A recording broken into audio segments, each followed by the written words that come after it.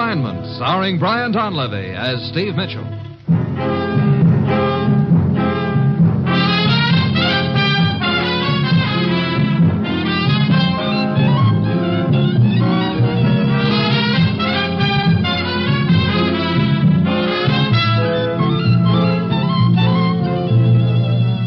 Yeah, danger is my assignment.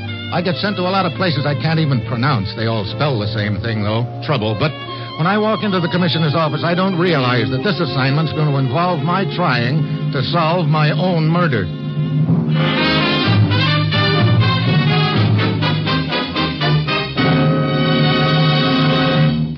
Morning, Commissioner. Ruth said you had an assignment for me. You know, you're looking pretty good after all. Thanks. This morning. You look dandy, too. Any reason why I shouldn't look all right? Well, according to all the known laws of medical science, right now you should be looking bad. Yeah, why? Last night you dropped dead. Oh, well, if that's all of...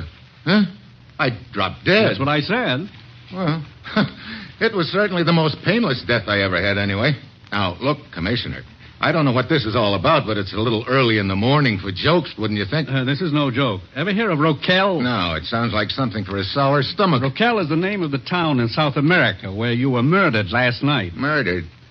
Here we go again. Now, wait a minute. Steve, a man was shot to death in an alley there last night. He was carrying a complete set of credentials which identified him as Steve Mitchell, U.S. government agent. I see. Any idea who this guy really was or why he was posing as None me? at all. But he was undoubtedly involved in something big, something which required him to pass himself off as a U.S. agent. Oh, and you want to know what that something is, huh? I certainly do, because I have a strong hunch that whatever it is, there's an aroma connected with it that's not very sweet. Any contacts down there who can help me? When you arrive in ROQUEL, I suggest you talk to an American correspondent named Kavanaugh. He seems to know as much about the incident as anyone right now.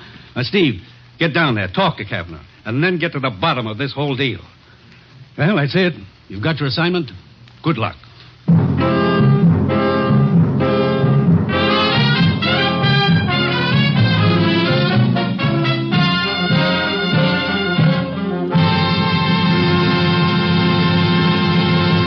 The National Broadcasting Company is presenting Dangerous Assignment, starring Brian Donlevy in the role of Steve Mitchell, colorful, two-fisted government agent.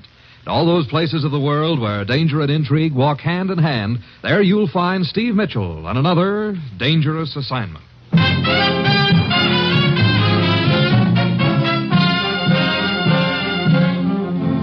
Sure, I've got my assignment. Just run down to the little town of ROQUEL in South America and find out who killed me and why.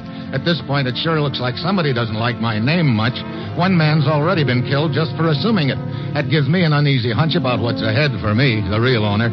It's Wednesday when the plane lands at ROQUEL, and I find the American correspondent Kavanaugh in the nearest bar. Well, now I've seen everything, Mitchell. A corpse comes wandering around to find out who killed him. Yeah. And what I'm wondering right now is why I ever picked this flea-bitten town to get myself knocked off in. You really must have been hard up for a spot, believe me. Hey, look, Kavanaugh. This guy who got himself killed, did he look anything like me? No. He was an American, too, but that's about all. But those credentials he had, I got a look at them, and they sure looked like the real McCoy to me. Yeah? What do you think the guy's angle was, Mitchell? That's what I'm down here to find out. What can you tell me about the actual shooting? Well, it took place in the alley right outside this bar. Oh? Were you in here at the time? Where else? Silly question. Well, go on. I heard a shot. I ran outside. The guy was lying on the ground. Somebody was bending over him. Oh? Looked to me like he was trying to get something out of the dead man's pockets. Did you get a good look at him? No, it was too dark. As a matter of fact, I'm not sure it was even him. I see. This guy's body at the morgue? Yeah. Come on, I'll take you over there. All right.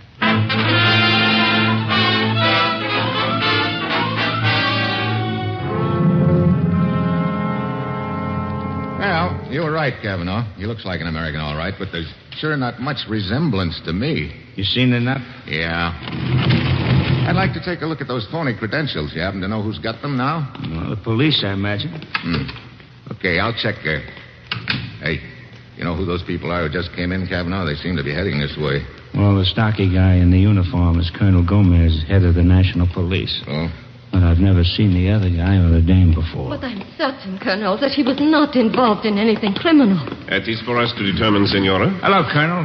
Oh, Senor Kavanaugh, the American journalist. Colonel, I've got someone here I know you'll be interested in meeting.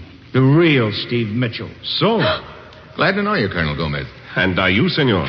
I am indeed happy you have been sent down here to help us clear up this mystery. Well, looks like I didn't go over so well with the little lady here. She has indeed good cause for alarm at being confronted by you, Senor Mitchell. How so? Because this is your wife. Is my... Well, I seem to have pretty good taste. By which I mean to say that this woman is Senora Maria Mitchell, wife of the man who was posing as yourself. And this is her brother, Senor Miguel Escobar. Escobar? Senor? Senora, how long was your husband using my name? But I did not know he was using anyone's name, senor.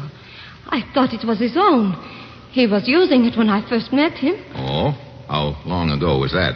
A little over a month. Only a month? And yet you were married to him? Senor, if you are casting reflections upon my sister, you will answer to me. Escobar, I'm not casting reflections on anyone. I'm just trying to find out a few facts. You will answer, Senor Mitchell, Senora Mitchell. I mean, Senora... Well, answer him. See, it was true I had not known him long. And I met him in a cantina, a bar. Everything was against us. And yet I loved him. And now he's dead. Yeah. Look, have you any idea what your husband could have been involved in? Senor, can you not see that this is a very bad time to question my sister? I insist that Look, Escobar, a guy using my name has been killed. It's important to me to find out if he was killed because he was using my name. If so, whoever did it will be trying to do likewise to me. So suppose you just button up your... I am merely trying to protect my sister. I wonder. What do you mean by that? Senor Escobar, you will hold your tongue. Senor Mitchell has every right to ask any questions he desires. Thanks, Colonel, but I guess that'll be all for now. I would like to look at the dead man's effects, however. But of course, if you will come with me into the next room. I'll be out here when you're through, Mitchell. Okay, Cavanaugh. The effects are on the table. Yeah. Well, not much here to give us a lead. Cigarettes, matches, money, key. Yeah, wonder what the key's for. The dead man's apartment. I searched it personally, but could find nothing that might throw any light on this matter. I see. Mind if I take the key? But of course not. It is possible you may find something that I may have missed. Colonel Gomez, what do you think this is all about? I wish I knew, Mitchell. It's all very perplexing. Yeah. Anything cooking in this country in the way of intrigue or anything like that? Not that I know of, and I am certain I would know if there were.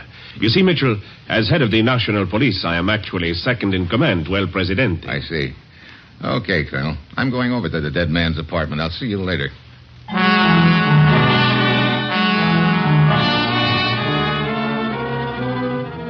head for the dead man's apartment, letting myself in with a key, and I give the room a frisk.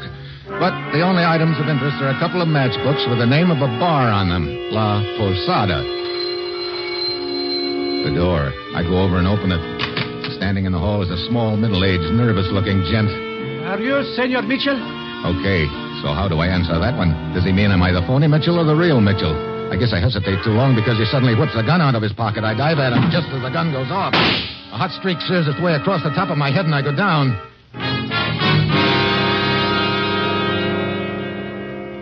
I come out of it a few minutes later, complete with a red-hot crease on the top of my head. The little trigger man, of course, is gone. I go outside and start down the main street. Then I spot a sign over a door, La Posada, the same bar on the match folders in the dead man's apartment. I go inside.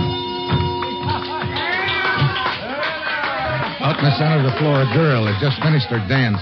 One look at her, and I can see why the ovation. I go over to the bar. Si, senor. Cerveza? No, information. This comes in a bottle? Hey, look. Did you ever see a guy named Steve Mitchell around here? Mitchell?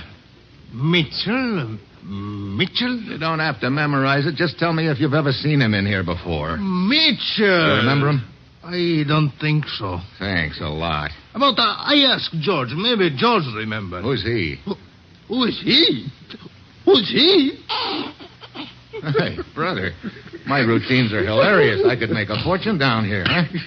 Now, look, Giggles, what's so funny? George, come here a minute. The senor wants to talk to you. Thank you, bartender. Hey, wait a minute. Hello. You're the dancer. See?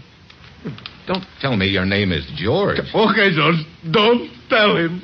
Okay, Card. How did you ever get a handle like that? Senor. I mean, a name like that. The turista. One of them start calling me George, so now everybody call me George. Now, what you want and why you don't buy me a drink, huh? Well, later. Right now, I'd like to know if you've ever seen a guy named Steve Mitchell in here. That bum. Huh? A real imposter, huh? Hmm? Do you know anything about him? Not much. He spend money, take trips. Trips? What kind of trips? I don't know. He used to go to the interior once in a while. But now I don't see him for a while, and that's okay with me. So why we don't quit talking about this Mitchell, huh? What's your name, buddy? You'd never believe it, George. So maybe we just better skip it and have a drink, huh? With me good, buddy. Hey, Steve. I've been looking all over for you. Oh, Kavanaugh, what's up? Well, you can quit looking for the guy who killed you. Oh? You know, I don't think I hear so good. There's nothing wrong with your hearing, George, if it sounds confusing. It's because it is. So why can't I quit looking for the guy who killed me, Kavanaugh? Because he's down at the police station right now. What? Yeah, he just walked in and confessed.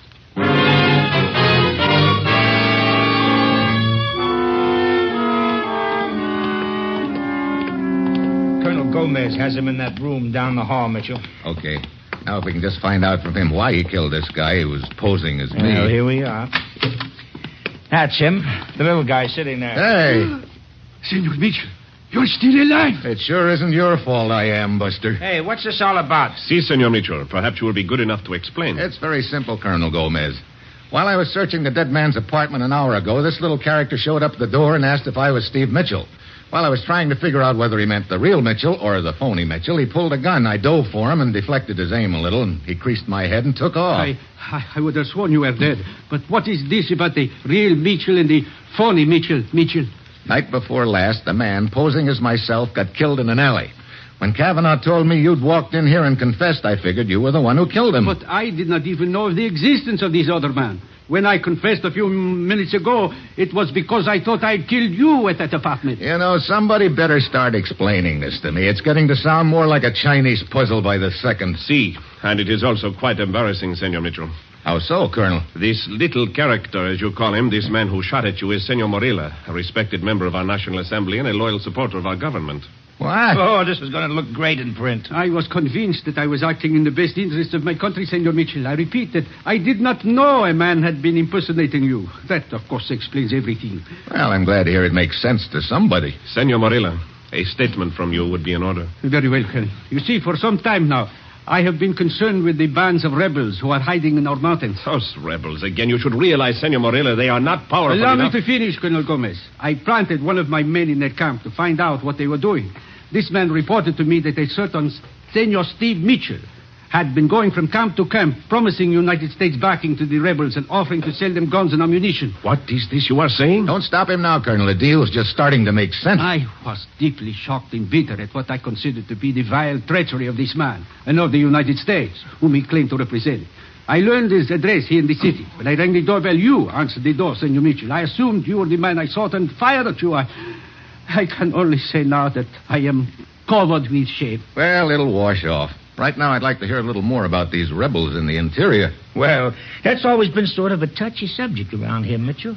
You see, there's some people who sympathize with these rebels who believe that... Senor Kavanaugh, allow me to point out that when it comes to the affairs of this country, you are an outsider. If there are any statements to be made concerning these rebels, I will make them. Well, that suits me, Colonel. And speaking of statements, didn't your president make one a couple of months ago? To the effect that he intended to sit down with the leaders of the rebel bands and see if their differences and grievances couldn't be ironed out peaceably? I believe some such statement was issued to the press. Well, I don't remember those talks ever taking place. How come? Because I advised El Presidente against it. Oh? See, I considered it beneath the dignity of the government to recognize such rabble. You know, that's the funny thing about rabble, Colonel. It can get pretty powerful. Indeed. You speak as an expert in such matters, Senor Kavanaugh. Just an observation. This rabble did not used to be powerful. Now, we have known for some time that the rebels would like to march on the city. But they have always been low on guns and leadership. Now, however, it appears to be a different story. An enemy of my government is trying to arm this riffraff. Then it is possible they might feel strong enough to make their move. A move which would plunge our country into a bloody civil war. No, Morilla. This will never happen as long as I, Gomez, am alive. You must remember that I control the militia. I will search out these rebels in the hills and smash them now, all of them, before they can organize. There's one big thing wrong with that idea, Colonel. And what is that? A lot of people would be killed. If you mean the armed rebels, then I say good riddance. I think I've got a better idea. Suppose someone went into the interior, located the headquarters of the rebels, and talked to their leaders. Talk to them? Yeah, told them that this fake Steve Mitchell was exploiting them and that the whole thing is a racket. Senor Mitchell, whom do you have in mind to make this trip into the interior? Myself? You? Why not, Marilla? You're tired of living, maybe? Not particularly, Kavanaugh. Why? Well, those boys in the interior are pretty rugged. I'll take my chances that they'll listen to me. That sounds like a pretty crazy idea to me. Oh?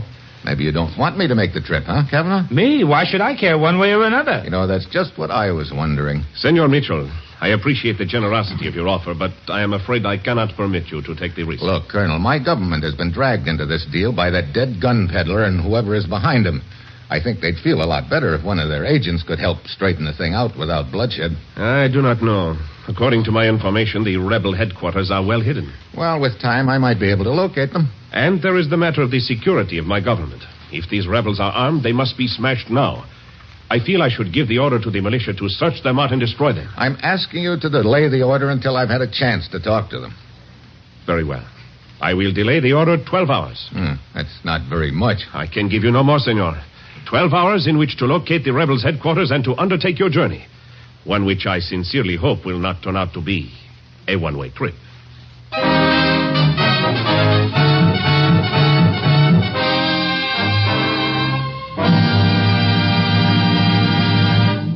Three chimes mean good times on NBC. For something new about the Army, hear The Phil Regan Show tomorrow on NBC. Coming from a different service base every week, Phil Regan brings you songs and fun and brings prizes to talented GIs. It's an exciting newcomer in your Sunday chime lineup on NBC. Also, Sunday means Cary Grant and Betsy Drake as Mr. and Mrs. Blanding.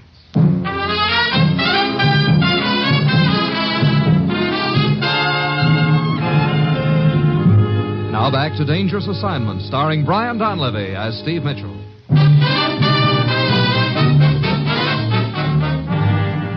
So now I've got just 12 hours to prevent a civil war from breaking out. That means I've got to locate the rebel headquarters in a hurry. Then I remember George, the dancing girl. Maybe she can give me a lead. I hurry back to the bar where she works. Look, buddy, don't waste my time no more. The last time you were in here, you were going to buy me a drink. So what happens? All of a sudden, poof, you're gone. Yeah, I got called away in a hurry. Now, look, George, I need a little information about this guy, Steve Mitchell, who used to come in here. I tell you, I don't want to talk about that bum. You say he made frequent trips into the interior. Do you happen to know where? No.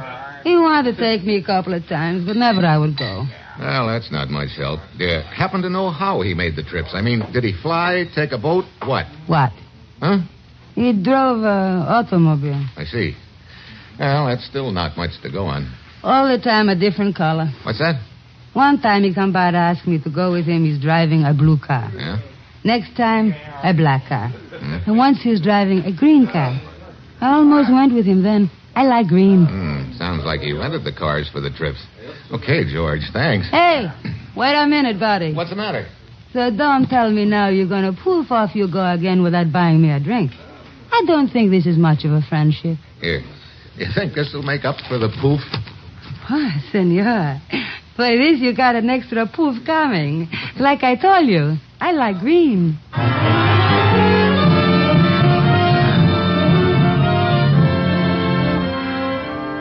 I start scouring the town for car rental agencies, and I find 3 of them. At the first 2, I draw blanks. Finally, along about dark, I work my way to the 3rd, and the old gent in charge is sitting in a little office fighting a brave but losing battle to stay awake.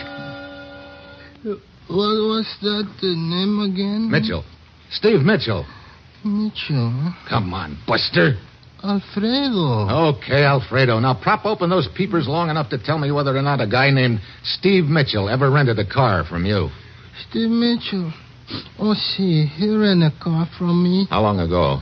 2 or 3 days. Which car did he rent the last time? Over there, the green one. Huh? It's a nice car. You like to rent it, maybe? Hey, come on. Snap out of it. But it's so comfortable, and I'm so tired. Yeah, so am I. You keep mileage figures on your cars? Well, see, there on the wall, senor. If you don't mind, you reach it, huh? Okay. Yeah. Here we are. Speedometer reading. Let's see. The car traveled a total of about 400 kilometers on the trip. Okay, got a map? Hey. Map.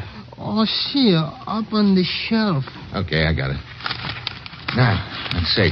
Car traveled a total of 400 kilometers, 200 there and back. So if I use this point as a center and draw a circle within a radius of 200 kilometers... there. That looks pretty. Thanks. Now, somewhere near the rim of that circle is a spot he traveled, too. Circle goes through some pretty rugged country, and from the looks of that car, it's been washed since he brought it back. See, this morning. So there's no clay or mud on it to give me a clue as to what kind of country he traveled through. Senor, but why you draw this pretty circle on the map and play the riddle games with yourself? It doesn't happen to be a game, Alfredo. I'm trying to figure out what spot in the interior this guy went to, and right now it doesn't look like I'm getting very far. Yeah, but if you want to know where he went, I will tell you. What? See, the village of San Bruno. How did you figure that out? Because he tell me. Well, why didn't you say so before? You didn't ask me. Okay, so I am the sleepy one, I guess. San Bruno, huh? Well, thank you. And sweet dreams, Alfredo.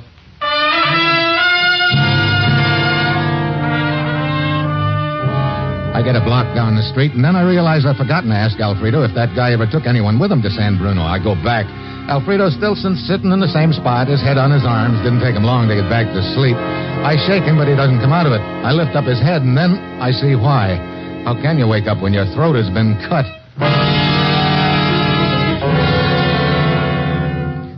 Now I know whoever's behind this deal is keeping up with me every step of the way, and I realize this isn't the healthiest spot in the world for me right now. I get out of there fast. The streets are dark and deserted, and I take Avenida Ruiz, one of the streets that leads to my hotel, and then as I'm walking along, I hear some steps behind me. I stop. They stop, too. I start walking again. So does the other guy. I stop again. This time the other guy keeps coming. Suddenly I see a glint of metal in the shadows, and I hit the ground. The slug bounces off the wall behind me. Before I can get a look at the trigger man, he ducks into the alley. I scramble to my feet and take off after him, but when I get into the alley, there's no one in sight. I pound through the alley to the next block, and then I spot a guy running across the square. He passes under a streetlight, and I get a look at his face. It's a newspaper correspondent, Kavanaugh. So, at this point, it looks like he's my boy, but right now I'm more interested in getting to the rebel headquarters of San Bruno because I know my time is running out. I phone the airport and tell them I'm on my way out. When I get there, they've got a transport plane warming up, and Colonel Gomez is waiting for me. Good evening, Senor Mitchell. What luck? Pretty good, Colonel Gomez. I think I've located the rebels' headquarters. Splendid. Where is it? Well, if my information's correct, it's near the village of San Bruno in the interior, and I think my information is correct because somebody sure didn't want me to find that out. What do you mean? The guy who told me got his throat slit right afterwards. I see.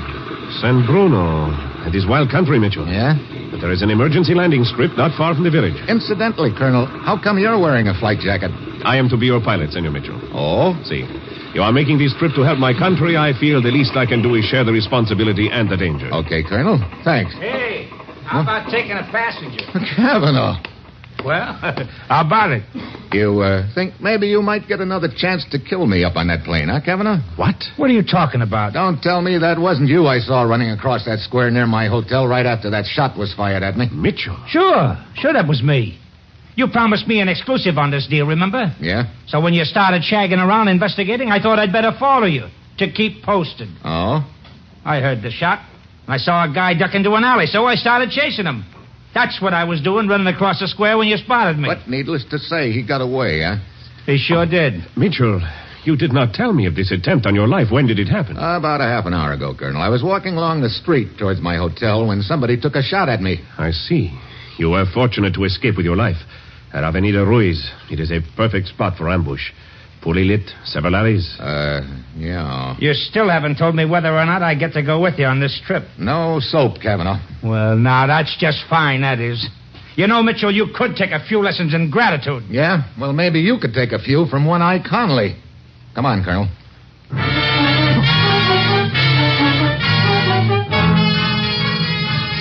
The Colonel and I head for the control tower to check the weather. 10 minutes later, we take off. The Colonel heads the transport in the direction of San Bruno, and pretty soon we're flying over some dense jungle.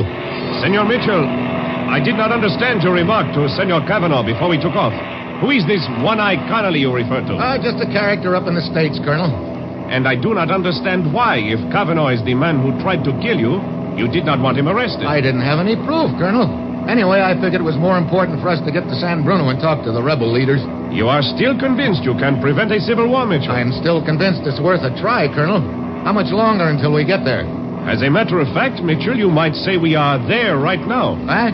I don't see anything but jungle down there. I mean, how much longer to the end of the trip? And I repeat, you have already reached the end of your trip. Hey, now look, Well, that gun says you mean just what you say, too. Indeed it does. So you're my boy, Colonel Gomez. At this point, it would appear that you are my boy, Mitchell. And you're the one who was backing the sale of guns to the rebels, huh? Why? That does not concern you now, Mitchell. You're second in command of your government. You wouldn't by any chance be bucking for number 1 spot, would you? I would indeed, Mitchell. Sure. You hire a guy to sell guns to the rebels and promise them U.S. support. That gets them steamed up to fight. Then you go in with more troops and better weapons and wipe them out. All of a sudden, you're a national hero. Up comes an election, and it's Gomez for president. You trace my future career with great accuracy. Well, so what happens to me now, Gomez? It is quite simple. First, I shoot you. Dandy.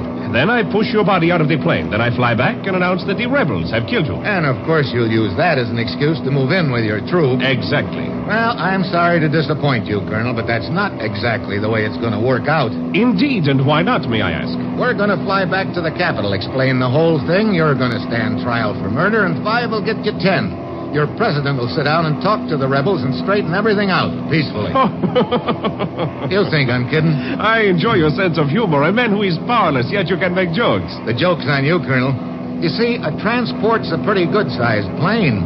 What do you mean? Just that we're not alone. What? If you don't believe me, look behind you. Oh, no, my friend. That is the oldest trick in the world. I will not fall for it. He ain't kidding, Colonel. Wait, Kavanaugh! Thanks for turning your head, Gomez. Go. That, my friend, is what I would call a first-class clip. Now then, there's just one thing I want to know. What? Can you fly this tub? Look, Ma, I'm doing it, ain't I? I wasn't sure whether or not you got the message back at the airfield, Kavanaugh. Well, when you mentioned One-Eyed Conley, the world's greatest gatecrasher, I figured you wanted me to copy his act. So I crawled aboard while you two were in the control tower. But what made you suspect the colonel? When I told him about the attempt on my life, he said the Avenida Ruiz was a dangerous street. Remember? But I hadn't told him where it had happened. I see. Well, I'll bet he'll be kicking himself for being such an eager beaver. He won't be worrying about that very long. Why, what do you mean? I've got a strong hunch that Eager Beaver is due to turn into a dead duck.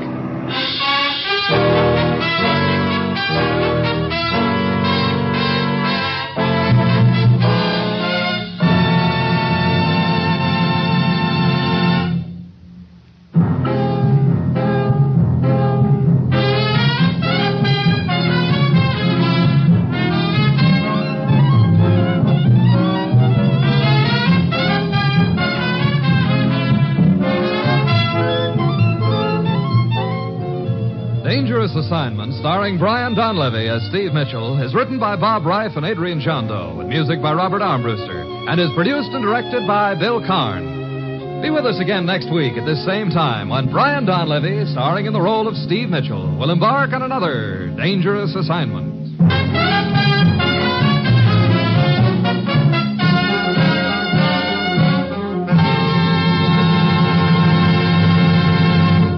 Three chimes mean good times on NBC. Tomorrow, there's another gala broadcast of The Big Show as hostess Tallulah Bankhead welcomes Jimmy Durante, Evelyn Knight, Bob Burns, and many more. Also on Sunday, Theater Guild brings you the delightful story, The Hasty Heart, starring John Lunn, Jane Wyatt, and Richard Green. Now, it's The Man Called X on NBC.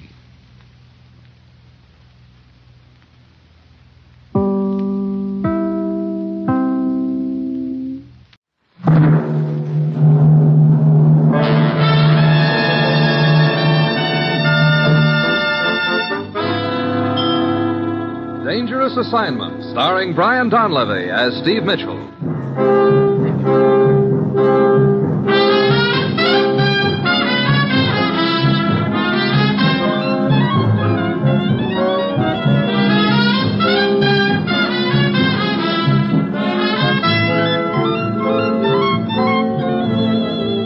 Yeah, danger is my assignment. I get sent to a lot of places I can't even pronounce. They all spell the same thing, though, trouble. But When I walk into the commissioner's office, I don't realize this assignment's going to wind up with me playing the little kid's game of King of the Mountain. The only difference is, in this game I'm playing, whoever loses gets killed.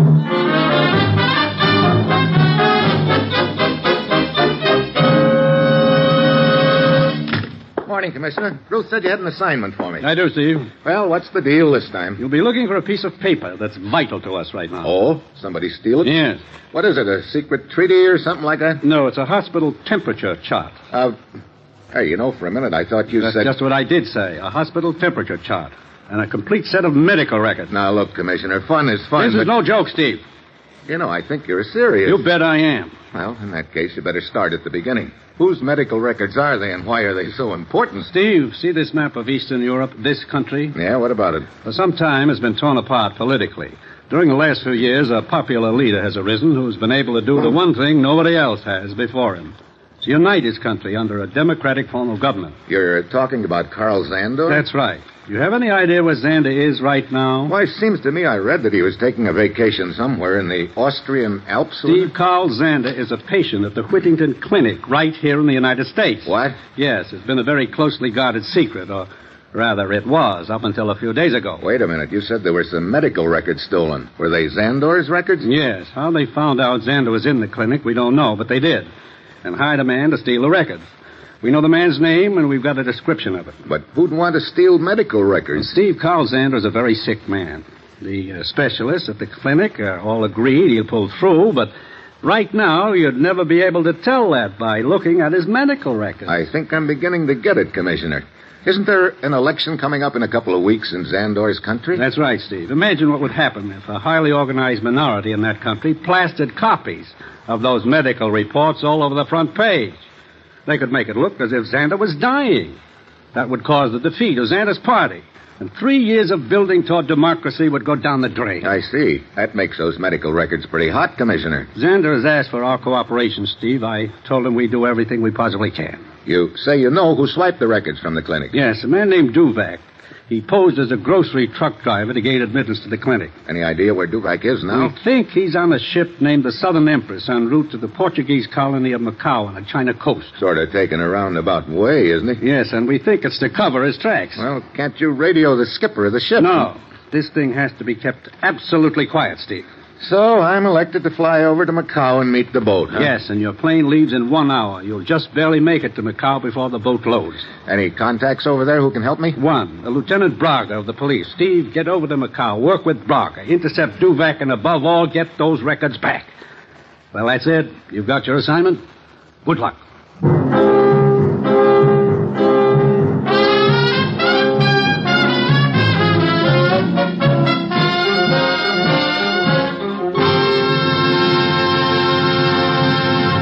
The National Broadcasting Company is presenting Dangerous Assignment, starring Brian Donlevy as Steve Mitchell, colorful, two-fisted government agent.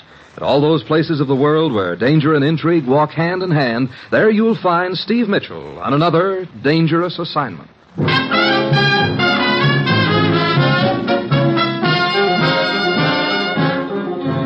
Well, I've chased a lot of strange things in my time, but never a set of medical records.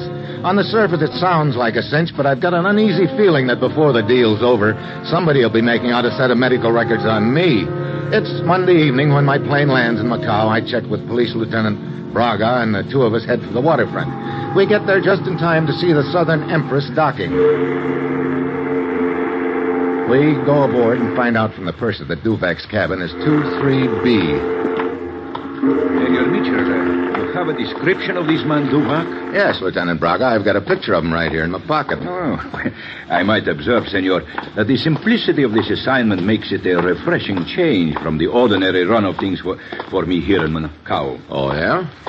We know who our man is. We have a description of him. We know his stateroom number. So, we arrest him and recover the papers you seek. And it is all over. Well, I hope you're right. Here we are, 23B. Hey, the door is ajar. Mitchell. Yeah? A man lying on the floor. Yeah, come on. Is he dead? No, unconscious. Who is he? Search me. He isn't Duvac. That's a cinch. Come on, Buster, snap out of it. Braga, how about getting that pitcher of water over there? Very well. Strange, too, that he should be lying there in his undershirt. Yeah. Looks like the deal isn't going to be quite as easy as we figured, Braga. No. Here you are, Mitchell. Thanks. Well, looks like the water was what you needed, Buster. Come on now, snap out of it. What happened? That's what we'd like to know. Who are you? I'm the steward.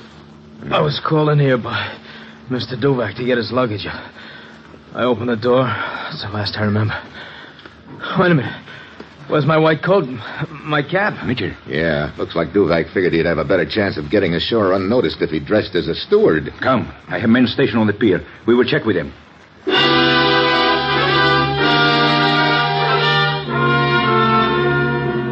But none of Braga's men remember seeing a man in a steward's uniform come ashore. Of course, he could have slipped by in the dark. Braga orders the whole area patrolled, but all of a sudden I get a different hunch. If Duvac is this smart, maybe he's even smarter. I go back aboard the Southern Empress and look up the captain, who's still up on the bridge. I'm afraid I don't understand, Mitchell. If this man Duvac has already slipped ashore in a steward's uniform, why... Maybe he has, Captain, but on the other hand, maybe that's what he wants us to think he's done. I see. Well, you have my permission to search the ship. Of course, that'll take quite a while. There's a lot of places where a man could hide. I know. That's why I like to stay up here on the bridge. What do you mean? Well, from here I can watch the side of the ship. Oh, you figure that he... Wait a minute. What is it? Seems to me I just saw something come out of one of those portholes down there. Oh, rather hard to see in the dark. Yeah. Want me to turn on the searchlight? No, not yet. Yes, I see it now. It's a rope dangling from the porthole. And somebody's starting to climb down it. Okay, Captain, hit that searchlight. Right. There he goes, climbing down the rope to the water. Duvac, hold it. Mitchell, we let go of the rope and dropped to the water. Yeah. What are you doing? I'm going after him, Captain. Keep that light on him. I dive for a spot a few feet away from Duvac. The water hits me like a hand across the face. When I come up, Duvac is swimming for the center of the channel. I take off after him. Start gaining. Half a dozen more strokes, and I've got him. Let go of me! Come on, Duvac. We're going back to the ship. No! Okay, you want to play rough? Now I'll oblige you. Watch out! I jerk my head around just in time to see a tugboat bearing down on us. I try to get Duvac out of the way, but it's too late. Something awful heavy hits me a glancing blow on the side of the head, and all of a sudden, I've had it.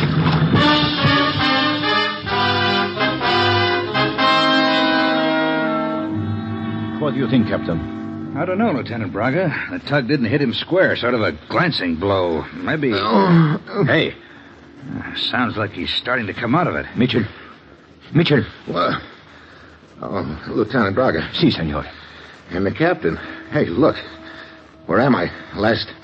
I remember I was in the water watching that tugboat climb my frame. You're back aboard ship, Mitchell. We fished you out just before you went under for the third time. Oh, well, thanks for the lift. Hey, what about Duvac? Duvac was not as fortunate as you, Mitchell. The tugboat hit him squarely. He was killed. Did you recover the body? Si, but the papers you are after, the medical reports, they were not on the body. What, are you sure about that? Quite sure. We searched the corpse thoroughly. But that doesn't add up. Look, we know that Duvac had those papers and was trying to get them ashore. He slugged the steward and swiped his uniform to make it look like he was going ashore that way. Si, and then he tried to leave the ship later by means of the rope down the side. Well, all this we know, Mitchell. But the fact remains, those papers were not on him. Well, I guess that leaves us two possibilities, Braga. What are they? Either those papers are still in Duvac's stateroom or somebody took them ashore for him. In that case, Mitchell... Yeah, in that case, we're falling behind fast. Let's go to work on the first possibility. That the papers are still in Duvac's stateroom. Yeah, we'll give the place a frisk. Captain, I wonder if you could have that steward meet us in the stateroom. Sure. He might be able to give us a line on whom Duvac was running around with aboard ship. Somebody who might be carrying the mail for him.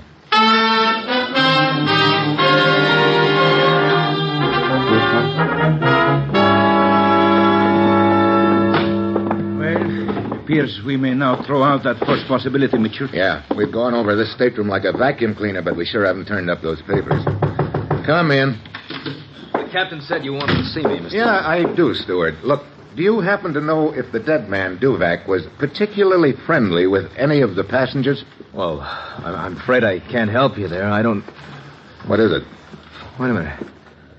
Yeah, I just remembered the woman. What woman? Well, an American, I believe. What's her name? Miss Barlow, I think. Who's Miss Barlow? One of the passengers. I remember seeing Mr. Duvak with her quite frequently the last few days. Happen to know if she smokes? Why, yes. Yes, she does. Why? We found a cigarette butt with lipstick in the ashtray. Oh, I see. You think this Miss Barlow is the person you're looking for? I don't know. Well, thanks, Stewart. Looks like we've got company. Oh, I'm sorry. I have made a mistake. Oh? Who are you? My name is Kessler, but I do not see that concerns you. Maybe it does. Are you looking for something or someone? Why, as a matter of fact, I was. A friend of mine. But it is obvious I have the wrong stateroom. I apologize. I wonder if he did have the wrong stateroom or not. So do I. He happens to be a rather unsavory character, Mitchell. Oh, you know him? Yes, he operates a bar here in Macau. Well, it might be a good idea to keep an eye on him. Yes, it would not surprise me to find that he was involved. He may not have anything to do with it, but we're pretty short of leads right now, so we've got to follow up anything that looks even possible. I agree. I will have his bar watched. Good. In the meantime, I'll check with this Miss Barlow. I believe she's already left the ship, Mr. Mitchell. Oh, well, in that case, I'll try to locate her ashore. See if I can find out just how good a friend of Duvak she was.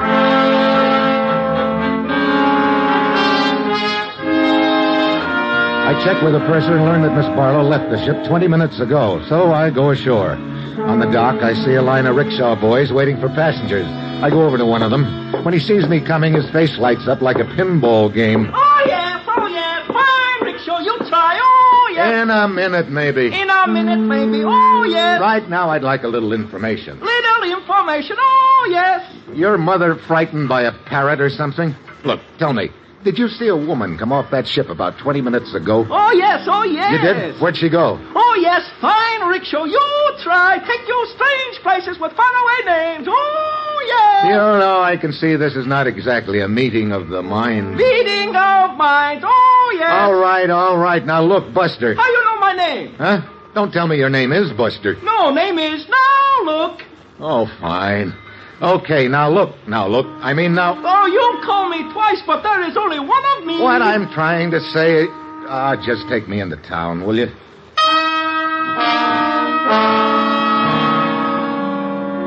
I check all the hotels in Macau and find out that Miss Barlow registered at the Splendida. I charge over there in my trusty rickshaw and learn that she's in the bar, so I go in and slide on the stool next to her. Well, say... Now, isn't that one? Look, maybe I better go out and come in again. Oh, no, silly. I was just wondering what in the world I'd ever do if a strange man came into the bar and sat right down beside me. Then along you came, and you know I didn't even bat a little eye. Well, now, that's real brave of you, ma'am. And not even a quiver out of your martini, either. Oh, now you're poking fun at me, Mr... Mitchell. Steve Mitchell. Well, I'm Susan Barlow. Oh, taking a vacation, Susan? Taking a vacation, I should say not, Steve. I'm starting a whole new career. That's just how bold I am. Oh? What kind of a career are you starting? I'm going to travel all around the whole wide world and write down just about every little old thing I see, Steve. Well, that sounds like a pretty big order. So you're going to be a writer, huh? Sure enough, I am. You see, Steve, I'm a school teacher from New England, and I decided one day that I ought to see Whoa, just a minute. Huh? Where did you say you came from? New England. That's what I thought you said. Well, southern part, of course. Oh, of course. And now I'm just out looking for color, Steve. I see. Did you find any of it on the boat? Did I? Why, you'd never in the world believe it, but I found Probably more. not, but how about interesting characters? You meet any of them? I sure enough did. Fellow named Duvak, for instance? I don't remember the name particularly. Oh? Of course, I met so many people on board.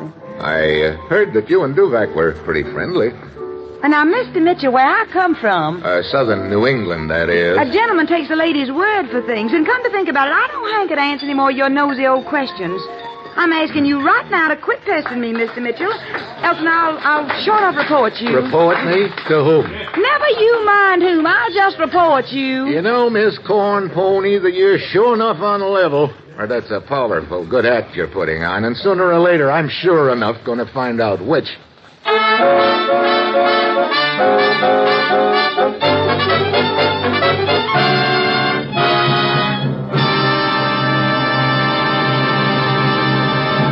3 chimes mean good times on NBC. There's adventure in the air tomorrow evening as NBC brings you another authentic story of the Texas Rangers. Joel McRae stars as a modern-day agent of the law. Times have changed, and the Rangers ride automobiles instead of cayuses, but they're still the same hard-bitten group riding down from the plains of Texas.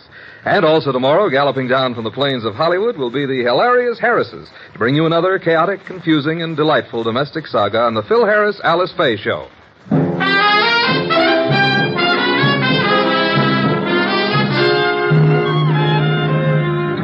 You are listening to Dangerous Assignment, starring Brian Donlevy as Steve Mitchell.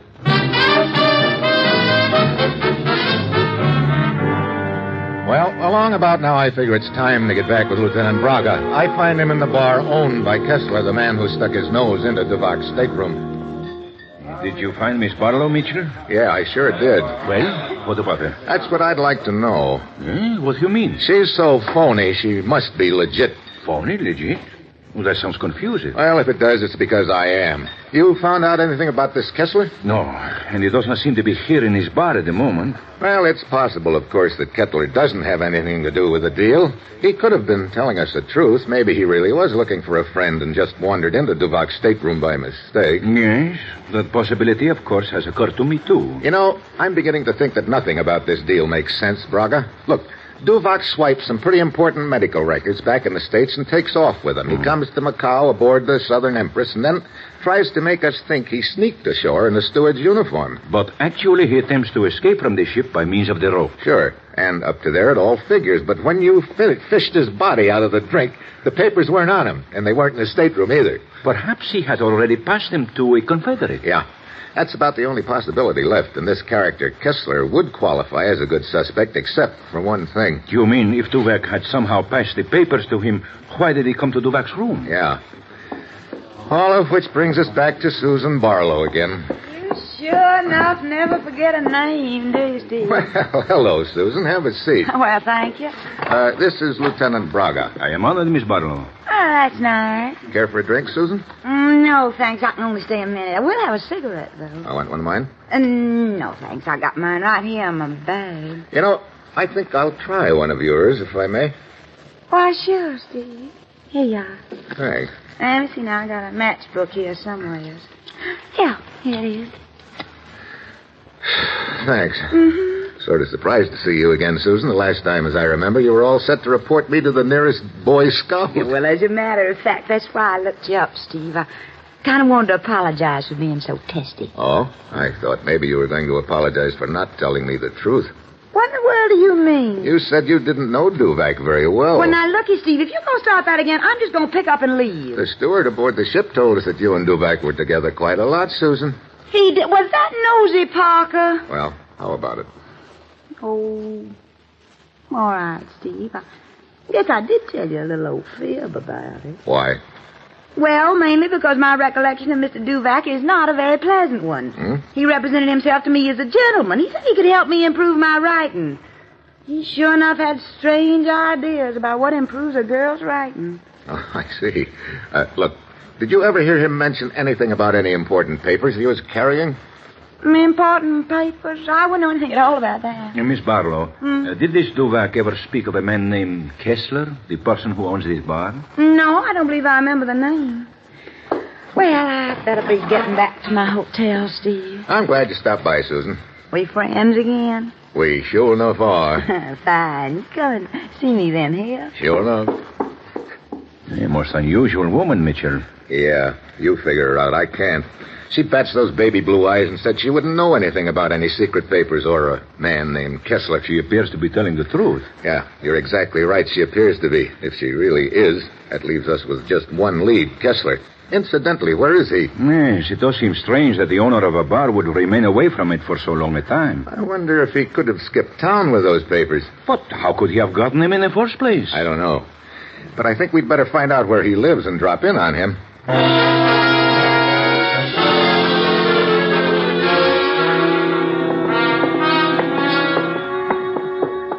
What did you say the number of Kessler's apartment was, Lieutenant? 9, according to that bartender. 9. That's just a couple more doors down the hall. Mitchell, if Kessler is involved... Hey! That sounded as if it came from Kessler's room. Come on! Kessler! Locked. Come on, get back here, Lieutenant. We'll have to break down the door. Very well. Okay, let's go. Didn't budge it an inch. We try it again. Yeah. Ready? Yep. Mitchell, look on the floor. Yeah. Kessler. Uh-huh. Pair of scissors between his shoulder blades. But where could the killer have... Wait, the window is open. Yeah. See anything? There's an alley running along the side of the building, but it's too dark to see anything. Yeah, the killer could drop out of sight with no trouble at all. Mitchell, if Kessler was stabbed to death with a pair of scissors... Scissors are a woman's weapon. Precisely what I was thinking. Well, if Kessler did have those papers, he sure doesn't have them now. Only things in his pockets are a matchbook and some loose change. Let's take a look around the room, Braga. Very well.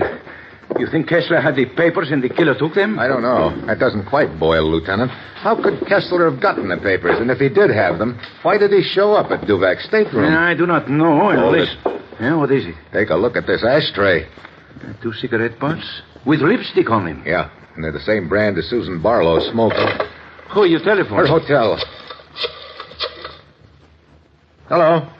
Is Miss Susan Barlow there? What? How long ago? Thanks.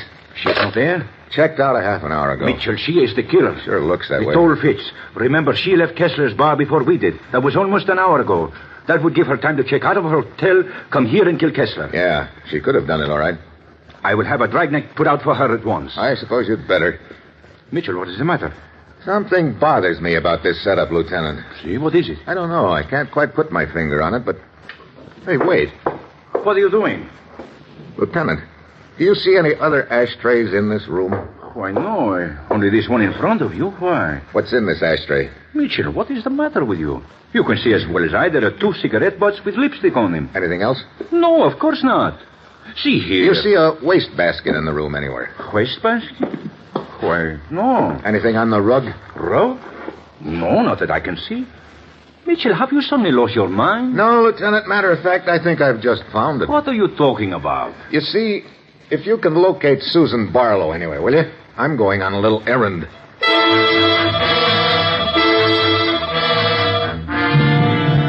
If my hunch is right, I don't have much time. I head for the ship, Southern Empress, in a hurry. Just as I get onto the dock, I see a figure hurrying down the gangway, suitcase in hand. I follow. He darts around the corner of a warehouse. I beat it after him.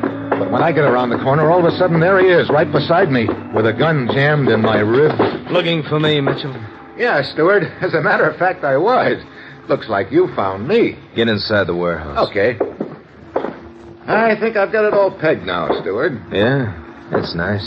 Duvak realized it'd probably be tough for him to get those papers ashore.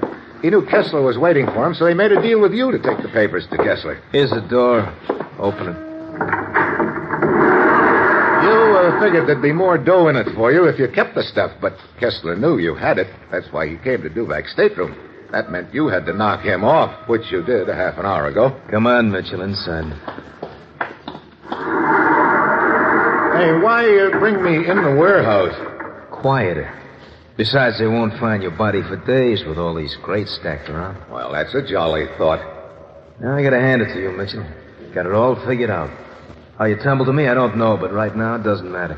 Come on, move. Where to? Straight ahead. Okay. Hey, where are we going? I can't see a thing in the dark. Don't worry about that, Mitchell. Because for you, it's gonna get a lot darker.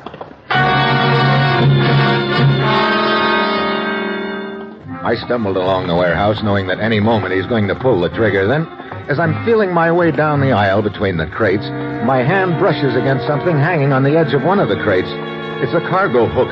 I take hold of it, keeping it in front of me, and then, when we get to the next aisle, I suddenly whip around behind me and dive down the aisle. Fire! Fire! I'm halfway down the aisle by the time he gets his gun up.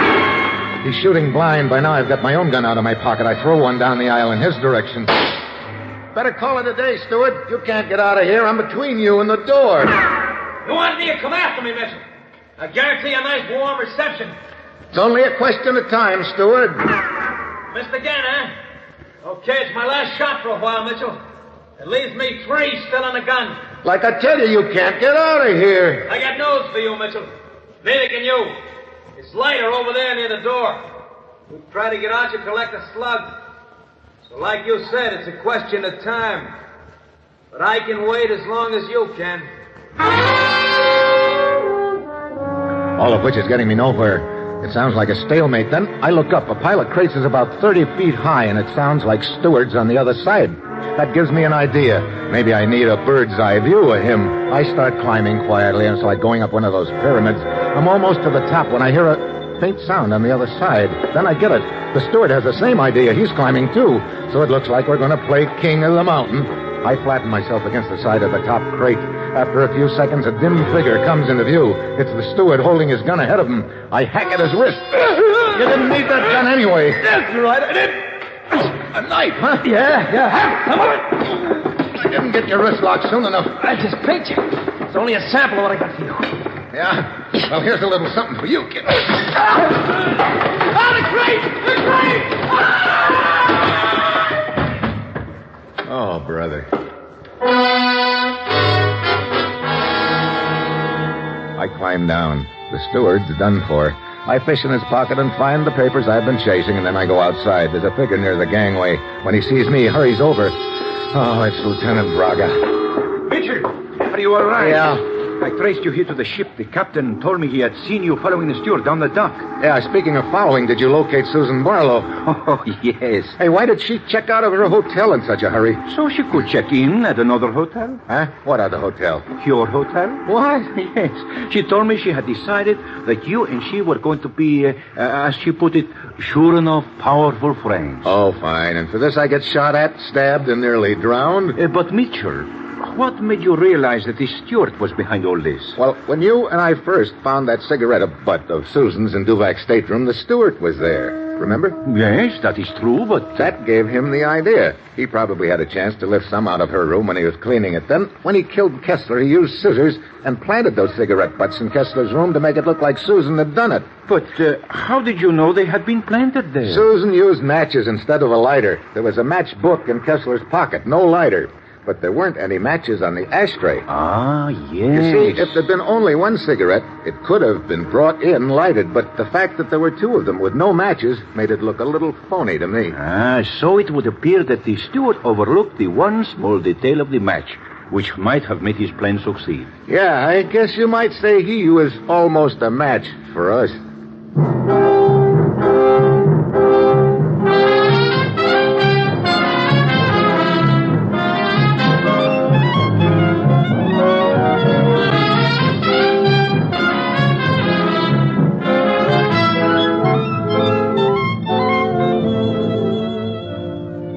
Dangerous Assignment stars Brian Donlevy as Steve Mitchell, with Herb Butterfield as the commissioner, is written by Bob Reif and Adrian Jondo, with music by Robert Armbruster, and is produced and directed by Bill Karn. Others in the cast were Bill Johnstone, Tony Barrett, Tyler McVeigh, Peter Leeds, and Betty Lou Gerson.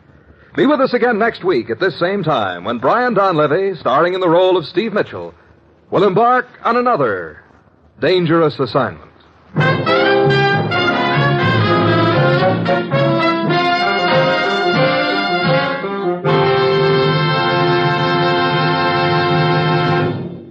Three chimes mean good times on NBC. Who calls everybody darling? Why, Tallulah, of course. And tomorrow, Tallulah's darlings on the big show include Fred Allen, Eddie Cantor, Phil Baker, Eddie Fisher, and many more. You're invited every Sunday to the big show. And for drama tomorrow, Theater Guild on the Air presents a one-hour adaptation of Jeannie, starring Barry Sullivan and Margaret Phillips. Now stay tuned for The Man Called X on NBC.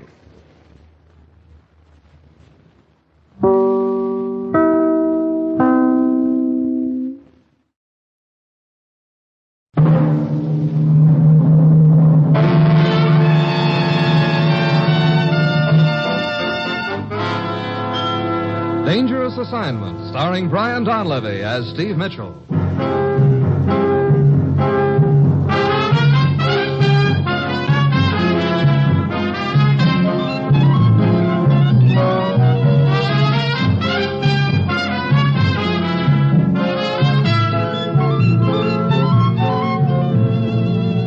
Yeah, danger is my assignment. I get sent to a lot of places I can't even pronounce. They all spell the same thing, though, trouble. But when I walk into the commissioner's office, I don't realize that this assignment's going to wind up with somebody trying his best to hand me a present. A load of dynamite with a lit fuse.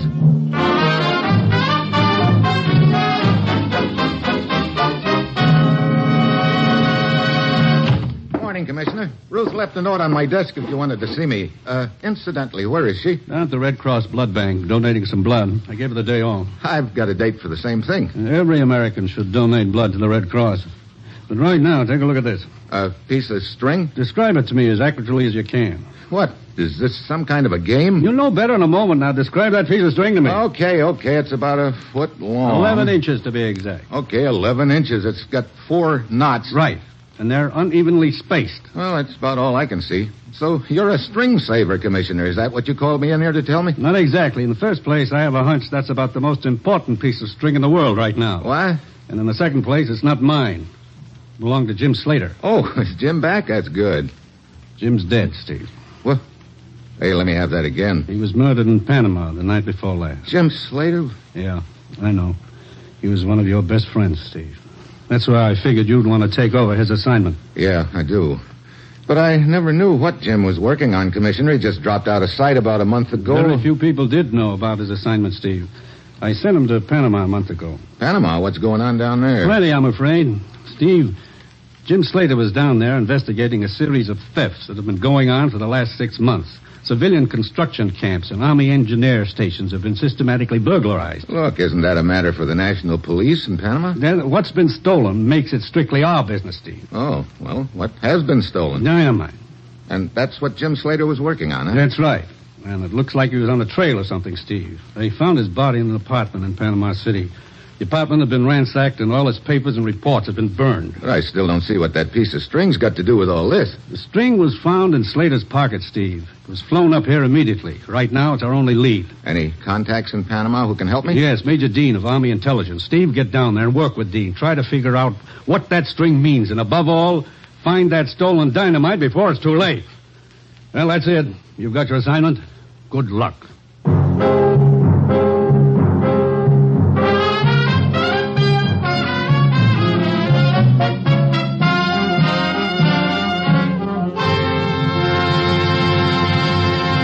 The National Broadcasting Company is presenting Dangerous Assignment, starring Brian Donlevy as Steve Mitchell, colorful, two-fisted government agent.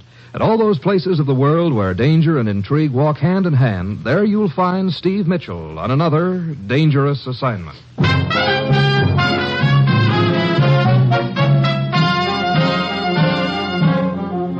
Sure, I've got my assignment. Fly down to Panama and find out who's been stealing dynamite and where they've got it hidden before they blow up the whole joint.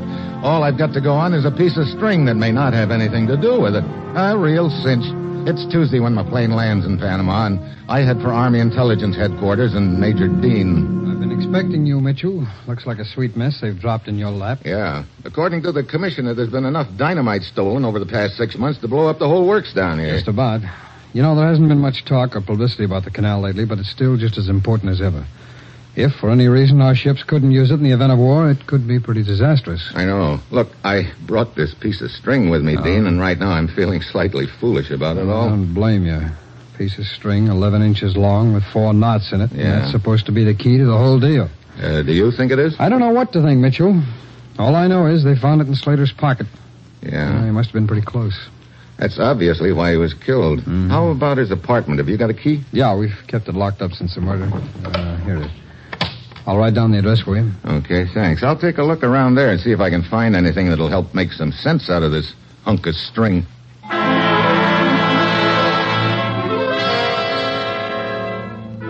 So I head for Slater's apartment. I search it from one end to the other, but all his papers have been destroyed, and there's nothing in the apartment to give me any leads at all. Just as I'm finishing up, the doorbell rings. Yeah? Oh, Jim here? Jim? Jim Slater. This is his apartment, isn't it? Yeah, it is. Well, look, is he here or not? Who are you? Well, my name's Ferguson.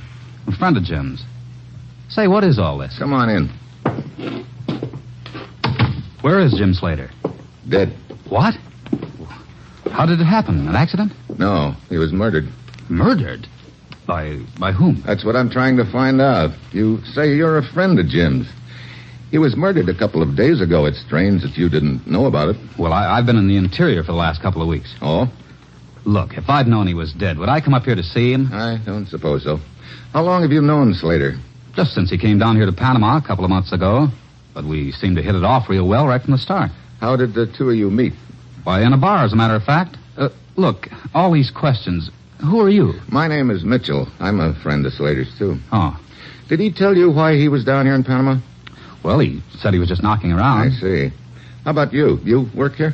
Yeah, I'm a civilian employee of the Army Engineers down here. Oh, what kind of work do you do? Allocation of supplies, material. I see. Must be a pretty big job. Keeps me busy, all right. I guess the Army Engineers have about every kind of supplies there are, all the way from safety pins to dynamite, huh? Yeah. Look, you any idea why Slater was killed? Not the slightest, Ferguson. I thought maybe you might be able to help me there. What do you mean by that, Mitchell? Well, just that maybe you knew of someone who might have a reason for killing him. Oh. Well, afraid I don't. You didn't know any of his other friends, huh? Just Alice. Who's she? Alice Gaines, a nurse out at Santo Tomas Hospital. The three of us used to do the town once in a while. I'm sure she couldn't possibly have had anything to do with it. Well, probably not. Okay, Ferguson, thanks for the information.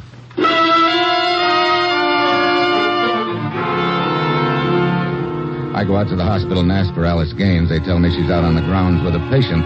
Outside, one of the orderlies points her out to me, and she's wheeling an old fellow along and one of the walks in a wheelchair. Miss Gaines? Oh, yes. I'm Steve Mitchell, a friend of Jim Slater's. Oh, Jim. You've heard about his death. Yes, I have. I'd like to talk to you for a moment, if I may. Well, all right. This is Senor Morales, one of my patients. Senor Morales? How do you do? Senor, would you excuse me? Of course, my child. I will sit here. It feels good in the sun. All right, Mr. Mitchell. Ever since I read the story of Jim's murder in the papers, I haven't been able to think of anything else. Mr. Mitchell, who could have done such a thing? That's what I'm trying to find out, Miss Gaines. How well did you know Jim? Well, we hadn't known each other but a month or so. I felt I knew him pretty well. Well enough to worry about him anyway. Worry about him? Oh, he seemed so unsettled, just sort of drifting around. Claimed he was looking for a job, but he never seemed to be enthusiastic about it. I see. Instead, he spent a lot of time hanging around bars with some pretty unsavory characters. What do you mean by that? Oh, a bunch of political agitators, people like that. I used to read the riot act to him about it. He'd just sort of laugh and kid me out of it. Now he's gone. It's pretty hard to believe. Yeah. Mr. Mitchell, do you think one of those people he used to hang around with could have killed him? I don't know. It's possible. But why? Look, you're asking me questions I can't answer right now, but thanks very much for the information you've given me. I'll see you later.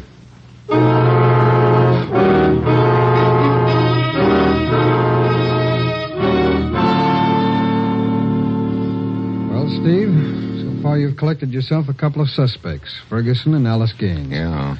You think they could be working together? I doubt it if they are. Why would Ferguson tip me off about her in the first place? That's right. It doesn't figure. Now, you say that neither of them apparently knew what Slater was doing here in Panama? That's what they told me. Whether they were lying or not is something else again. Oh, speaking of something else, how about that piece of string? You got any glimmer on where it figures in this deal? Not the slightest. Matter of fact, I'm beginning to think there's no connection at all. You may be right. What time is it, Steve? 20 minutes past midnight. Well, there's not much more we can do tonight. Excuse me, will you? Mm-hmm. Major Dean speaking. Yeah? What? Let's have that again. Yeah, where? I see. How long ago? Okay, we'll be right over. Something the matter? I'll say there is. That outfit must think they're really safe again now they've knocked off Slater. What do you mean? They just pulled a raid on a civilian construction company in a little town about a dozen miles from here. And got away with 50 cases of dynamite. Why? Yeah, but I think we've got one of them. They're holding him out there for us, a native named Miguel. Come on. I want to talk to this Miguel real bad. Maybe I can trade this piece of string for a real live suspect.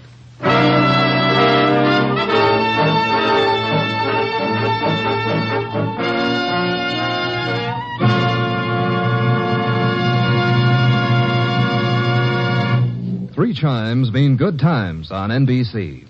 There's fun tomorrow on NBC with two of your favorite families. There's The Blandings, starring Cary Grant and Betsy Drake as Mr. and Mrs. Blandings, the owners of the beautiful, expensive, and troublesome dream house. And the hilarious Harrises with Frankie, Brother Willie, Julius, and all the other favorites of the Phil Harris-Alice Faye show. That's tomorrow and every Sunday for Mr. and Mrs. Blandings, starring Cary Grant and Betsy Drake, and the Phil Harris-Alice Faye show.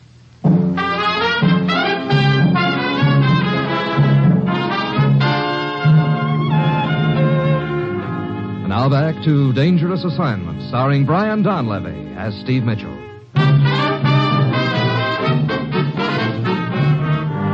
Major Dean and I take off for the construction company's camp 12 miles out of the city. There's a man waiting for us when we pull up in front of the shack. Mitchell! That's right. I'm Barrows, the night watchman. Barrows, this is Major Dean. Evening, Major. Hello, Barrows. Suppose you tell us what happened. Well, I was making my rounds an hour or so ago. Thought I saw something in the shadows near one of the sheds. So I went over to investigate. And got jumped. Who jumped you? A couple of natives. Mm-hmm. I managed to clip one of them, but the other was giving me a bad time. While we were fighting, I heard a truck pull up in front of the shed where we store the dynamite. Long about then, I got tagged over the right ear and went out. Yeah, it's a nasty cut you got. But I must have been out only a couple of minutes, because when I came to, the shed door was open and the truck was just pulling away. I saw a native running after the truck, trying to get aboard, so I scrambled around in the brush, found my gun, and threw a shot after him. Did you hit him? Well, he let out a yip. The truck speeded up, and the native took off into the bushes. And I followed. 5 minutes later, I spied a guy hurrying along a dirt road. Same guy? Well, I couldn't be sure, but it must have been, because he was bleeding from the shoulder. But he denied having any part in it. Only thing he'd tell me was that his name is Miguel. Where is he now? Well, I bandaged his shoulder and locked him in the shack here. The shoulder. Did it look like a bullet wound to you? Sure did. Okay, good work, Barrows. Let's talk to him, Major. All right, Steve. Now, here, I'll just unlock this for you. Thanks. Go ahead. Hello, Miguel. I don't know you. We want to ask you a few questions. Well, I don't know any answers. Why are you boys stealing dynamite? I don't steal no dynamite. What are you planning on using it for? I tell you, I don't steal no dynamite. How'd you get that bullet wound in your shoulder, then? Which is not a bullet wound.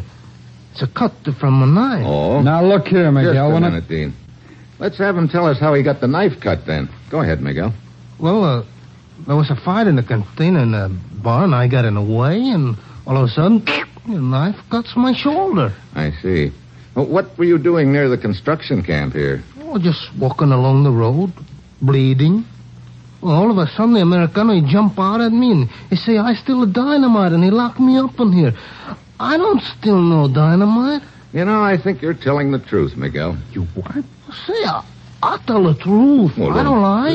Don't you think he's telling the truth, Major? Well, yeah.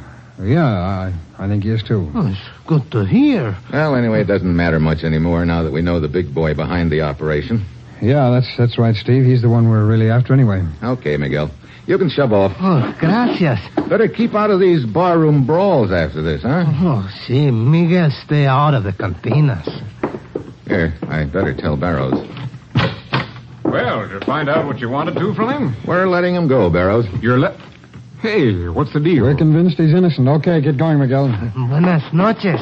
Are you guys crazy? If he isn't mixed up in this deal, I'll... Hold it, Barrows. You know, Steve, you were leaving me behind there for a minute. I finally caught on. Look, will somebody kindly tell me what this is all about? I don't think Miguel's too smart. He probably figures right now that he's put one over on us, and that's just what I want him to think. I still don't see why you told him you thought he was innocent. Mitchell also told him he knew who the big boy bossing the whole operation is. Well, do you? No, but if Miguel thinks we know who his boss is, he might try to warn him. And in the process, lead us to him. Oh, I see. He's out of sight now, Dean. Come on, let's tag along. We tail Miguel, keeping well back. He takes a dirt road to the village a mile or so away, and then he heads straight for the nearest bar. Dean and I wait a couple of minutes, and then we go inside. So Miguel was going to stay out of the cantinas, huh? Yeah, no willpower, I guess. Come on, let's ease over to this corner of the bar and try and keep ourselves as inconspicuous as possible. Okay, Steve. Hey, that's funny. What is? I don't see him anywhere. No, I don't either.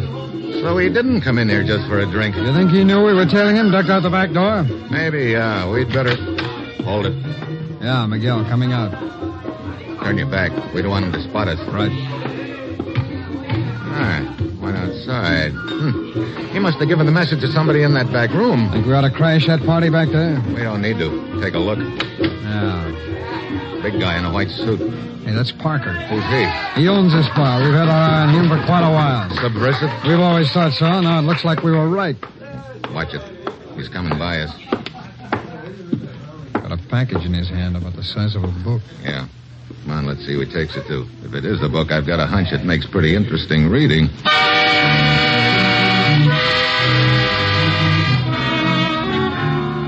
Parker gets in a car outside the bar and heads for the city. Major Dean and I follow. About 30 minutes later, he pulls up in front of an apartment house and goes inside. Steve, do you think this is headquarters? The apartment house? I don't know. Could be. Let's go inside. I wonder which apartment Parker was headed for. Hey, look, there's a row of mailboxes over there on the wall. Oh, good. We'll see if we recognize any of the names.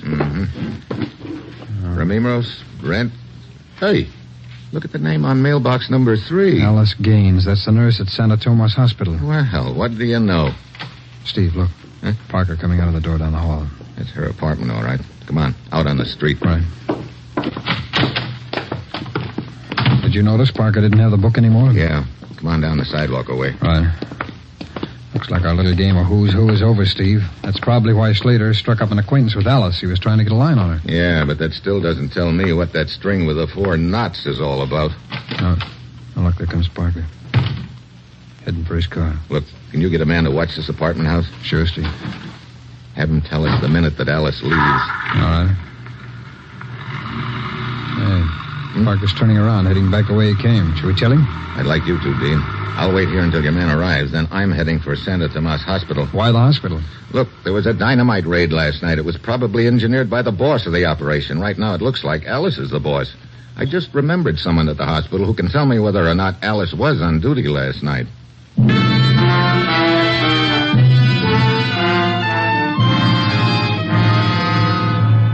So I head for Santa Tomas. After walking around the grounds for a few minutes, I spot the guy I'm looking for, Senor Morales, the patient in the wheelchair. He's sitting over near one of the fountains. Oh, good afternoon, Senor. Mitchell is in a... That's right, Senor Morales. I presume you would like to talk to Alice, but she is not on duty yet. Matter of fact, I came here to talk to you, Senor Morales. Indeed, and how may I serve you? Is Alice Gaines your regular nurse? She and I have never seen a better one. She takes excellent care of me. What hours are her duty hours? From 4 in the afternoon until midnight. How about last night? Last night? What do you mean? Was she on duty all evening? Well, as far as I know... Oh, wait.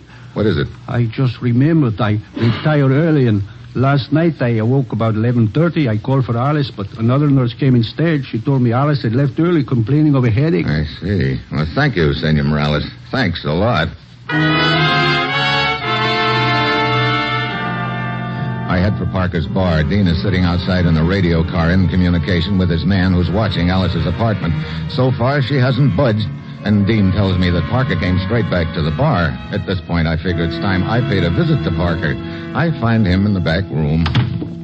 Hey, what's the big idea? You and I are going to have a talk, Parker. Talk? I don't know you. You will. Get out of here. Oh, no. I want to talk about dynamite. Dynamite? Oh, no. Just leave that gun where it is. Let go of me. Hey, where's that dynamite? I don't know.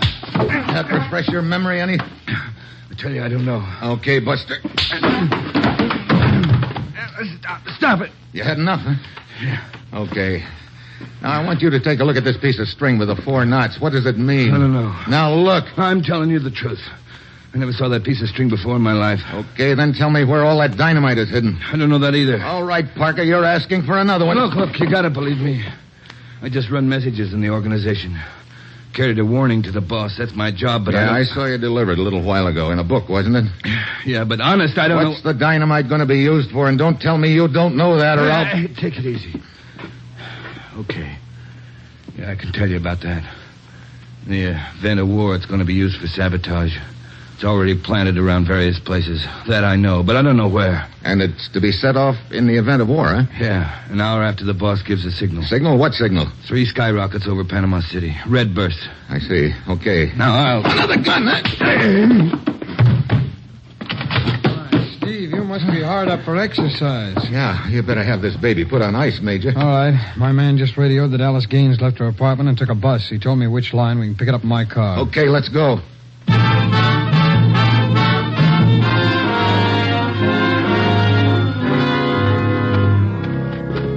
I don't get it, Steve. Alice came right here to the hospital with that book under her arm. Yeah, now she's heading down the path. Keep back. I don't want her to spot us. Wait, look. She stopped beside one of the patients. Hey, that's Senor Morales. Look, she's handing him the book. Yeah, come on. I'll be at my apartment this afternoon, Senor Morales. Morales. A man who said he was a friend of yours stopped by. His name is Parker. He wanted me to bring you this book. That is very kind of you, my dear. Gracias. I'll take that book, Morales. Michel. Thanks. Now, let's see what's in it. Give it back. Steve, what's this all about? Looks like we had the wrong party pegged, Steve. Yeah, here we are. A note in the front of the book. U.S. agent aware of your identity. Be careful. Looks like that little gag you pulled on Miguel paid off. Very clever of you, Mitchell, but not clever enough. What? Steve! Well, I guess that gun makes you the doctor instead of the patient. Exactly. Now you will all turn around and face in the other direction at once. You won't get very far, Morales. I will take my chances on that. Let me warn you that I am an excellent shot. If any of you turn around before I am out of sight, you will be killed at once. I didn't even know he could walk. Yes, but I don't see how he can get very far. He's pretty weak.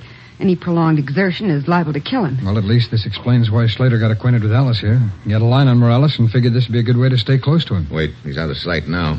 Come on, after him.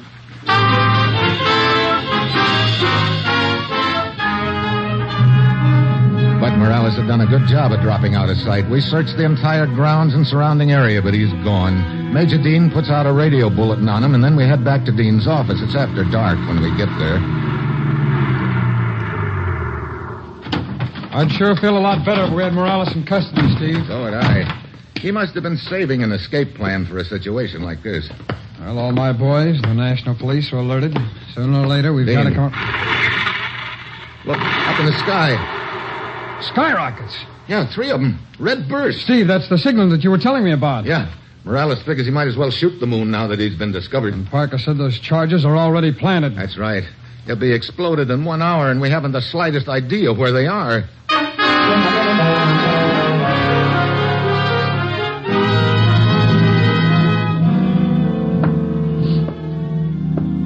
All right, Steve, what are we going to do? There's 20 minutes gone. We're no closer to the answer. You have all your units alerted. Certainly. I'm in radio communication with all of them. But what good's that do? I don't know where to send them. Yeah, we got to figure out where that dynamite is planted. But how, Steve?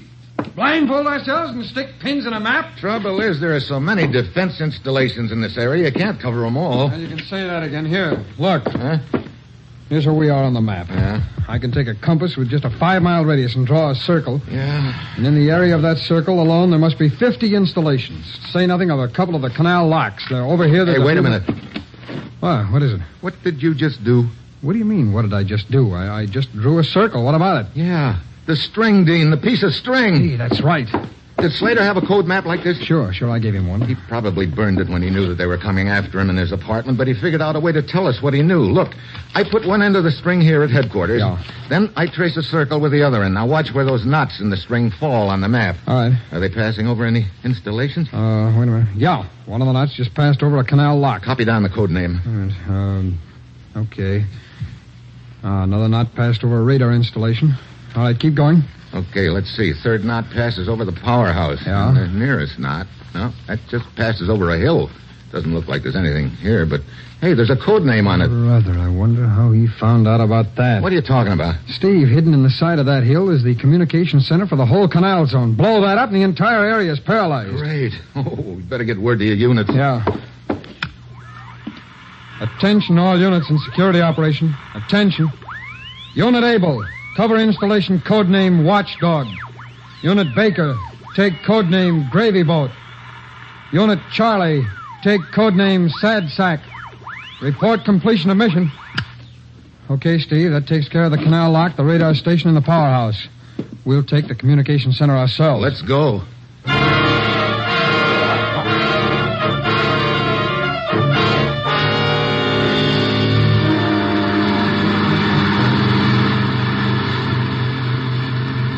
Here's where we turn off the highway, Steve. Hey, is that the hill up ahead of us? Yeah. They've really done a job of camouflage, haven't they? Wait a minute, look. There's a red light in the road up ahead. A tail light. Yeah, he's stopping at the foot of the hill. Somebody's getting out. Steve, it's Morales. Ah, so he's doing the honors personally at this location. Stop the car. Okay. I dive out and start running after Morales. He's struggling up the hill toward a clump of bushes, but he's weak, and I'm gaining on him. He throws a shot at me. It bounces out of a rock at my left, and he starts for the bushes again. He's staggering now, but he keeps going. Then he stops, points his gun at the ground, and pulls the trigger just as I jump him. Okay, drop that gun. Steve! Steve, you okay? Yeah. Oh, brother. Morales. Steve, is he dead? Yeah. Alice was right when she said any exertion would kill him, but he couldn't even raise his gun. Just fired into the ground. Oh? But at least he lasted long enough to know that he'd lost out. Too bad he couldn't have hung on long enough to find out the rest of his boys were picked up, too. Oh, yeah? Yeah, I got the radio report just after you jumped out of the car. All 3 installations covered. 7 suspects arrested, all dynamite located. That was really close, but... What's the matter, Steve? Hey, you hear anything? No, why? Oh. Hey, you know that shot? It wasn't an accident. He hit a dynamite fuse. Come on. Where is it? I don't know. Over there, Steve? Come on, find it! I can't. Oh, here, Steve, I got it! There. Oh, brother. Oh. Hey, look, you know where I can find a real cozy spot around here? Cozy spot? What for? So I can have a nice, quiet, nervous breakdown. Move over, I'll join you. Well, one thing I'm grateful for, anyway. What's that, Steve? That it isn't the 4th of July. Why, what do you mean? If I'd have heard so much as one firecracker go off while we were shagging around after this dynamite, I'd have gone right up in smoke.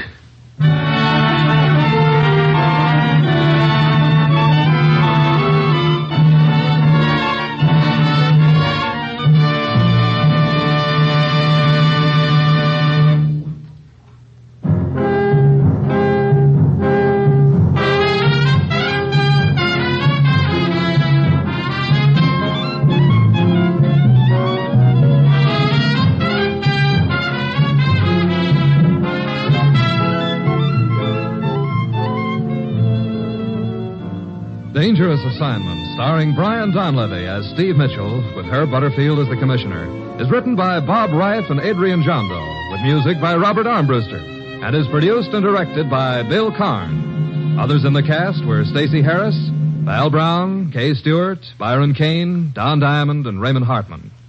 Be with us again next week at this same time when Brian Donlevy, starring in the role of Steve Mitchell, will embark on another dangerous assignment.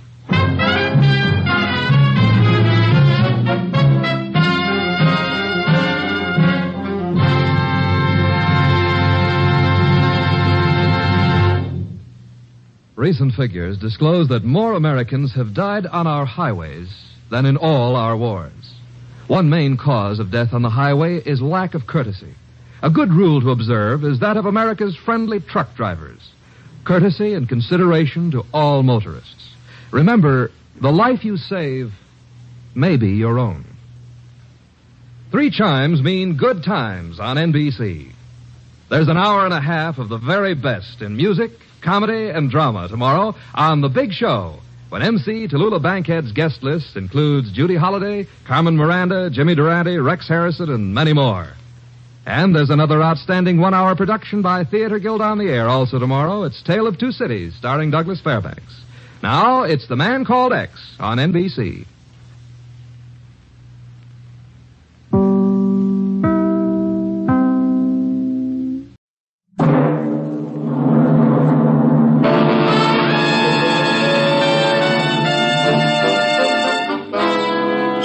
Dangerous Assignment, starring Brian Donlevy as Steve Mitchell.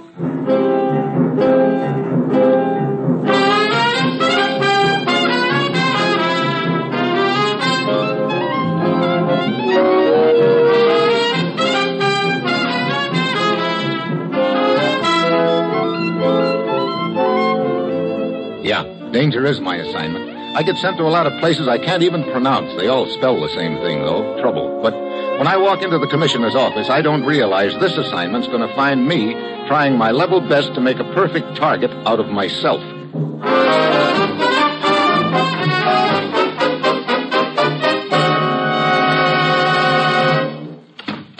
Morning, Commissioner. Ruth said you wanted to see me. I do, Steve. And you can start this assignment by painting a nice big bullseye on your chest. Oh, fine. What's the deal? You're flying to Java to look for a little piece of paper. Brother, the paper shortage must be worse than I thought. This is no ordinary piece of paper, Steve. It contains a new formula for atomic fission. Stolen from this country, huh? Right. Well, what makes you think it's in Java? The night before last, a man was killed in Java. The authorities there found half the formula on his body. What do you mean, half of it?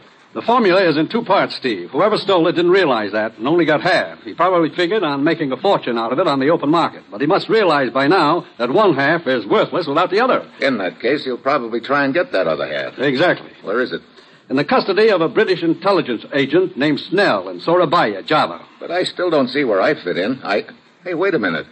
What's that routine you were giving me about painting a bullseye on my chest? You ought to go to Java openly, Steve, get an envelope from Snell, and then return. And in that envelope is the other half of the formula? No, we're not taking any chances. In that envelope will be a blank piece of paper. But we want whoever's interested to think it's the formula. Oh, swell. You don't want to take any chances, huh? Just with my life. It stands to reason that whoever has the missing half will come after you. It also stands to reason that doing a thing like this, I could get killed. I'm not going to minimize the danger, Steve. From the moment you leave Snell's house in Java, you're a marked man. But this is the quickest way to smoke the opposition out into the open. We've got to get that missing half back. He's a halfback? Well, quarterback, fullback, a nickel back on your bottle. Oh. Well, that's it. You've got your assignment. Good luck.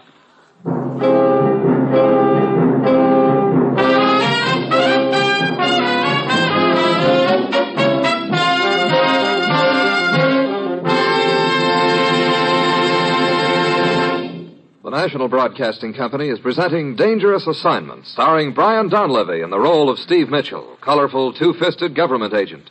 In all those places of the world where danger and intrigue walk hand in hand, there you'll find Steve Mitchell on another Dangerous Assignment.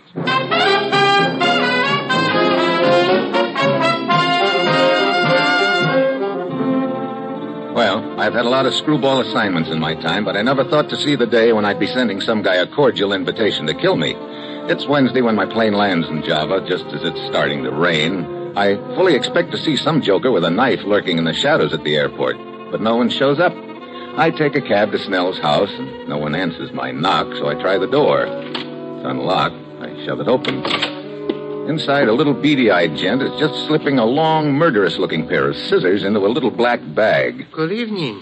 Oh, I thought the joint was deserted. Didn't you hear me knock? Oh, yes. Oh, why didn't you open the door? Oh, because I would be extremely discourteous. What?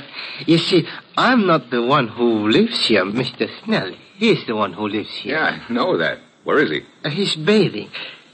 Please to make yourself at home and mix for yourself a drink. Wait a minute. You don't feel right about answering the door, but you tell me to make myself right at home?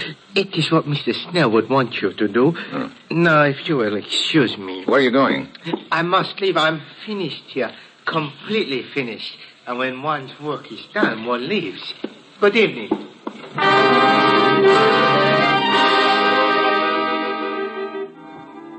So I mix myself a drink and wait for Snell. Then I start thinking about the little gent with the scissors. The minutes drag by, and the shower is still running in the bathroom. I start getting fidgety. Then it hits me. The little guy had said his work was done here. He could have meant Snell. I run to the bathroom, jerk the shower curtain. I say. Huh? Oh, you're okay, huh? Well, I was at last report, old boy, but isn't it a bit thick charging into a man's bathroom like this? I'm sorry. I got a little worried about you. Nice of you to be concerned, old man. But I assure you, I've been taking showers most of my adult life and never had a moment's trouble. Who are you, anyway? Steve Mitchell, from the States. Oh, Mitchell, of course. Hand me that towel, will you, old boy? Huh? Oh, sure. Thanks. Yes, I've been expecting you, Mitchell. But what's this all about your being worried about me? I guess this deal's getting on my nerves already. A strange little character in your living room gave me some double talk and left. Oh, that was Keller, my tailor. Tailor? Well, that explains the scissors all right. A ripping good one, too. I was beginning to wonder whether he'd been doing a little ripping on you. I say, this thing is getting on your nerves, isn't it? Want to trade jobs? Thanks a lot, old boy, but I think this is one adventure I'll cheerfully forego. Now, if you'll be so kind as to hand me my robe. Huh? Oh, here you are. Thanks.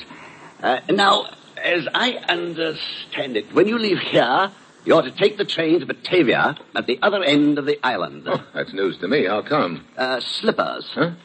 Slippers, old boy. Oh, yeah. Well, I suppose it will give whoever's after you more a chance at you. Swell. Come along into the next room. The envelope's in my desk. Okay. Here you are, old boy. Just a blank piece of paper in an envelope, and for this I get shot at. Well, Thanks, Snell. I'll be on my way. Righto. Just one thing. I think you understand you're not to go skulking down back alleys now. What do you mean? The point is, you're to make it as easy as humanly possible for whoever wants to take a shot at you. So, with this cheerful bit of advice ringing in my ear like a funeral bell, I leave Snell's place and start walking down the street. Already the deal has gotten on my nerves, and I'm hoping that whatever happens, it happens soon. I come to a street bazaar, and remembering Snell's advice to make myself conspicuous, I start browsing around. Pretty soon, I spot the girl. Yeah, just the kind you'd see in a grade B movie, dark and slinky, with foreign agent written all over her. Go away, will you? The girl's studiously ignoring me, so I figure it's only a question of time before she makes her pitch. Then the routine will probably go as follows. We'll have a drink somewhere, then we'll go to her apartment, then she pulls a gun on me. So the only question in my mind now is, how do we get introduced? Does she bump into me, or does she drop her purse? I'm right the first time. Whoops. Oh, pardon me. Oh, no, it was my fault. I was not looking where I was going. I see. Well, Fine no harm and done. trinkets for your lady. It was very clumsy of me, Mr. Steve Mitchell. Steve, I am Tanya. By rights about now, I should ask you if you'd like a drink, Tanya. Why, as a matter of fact, I'd love one. The evening is so warm. Is there a bar near here, I suppose? Just down the street. Quite a happy coincidence. Let's go.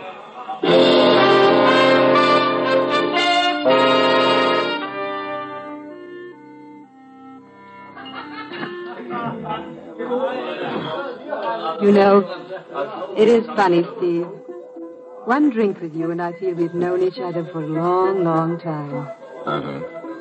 But that's the way it is with me. I make up my mind quickly about people.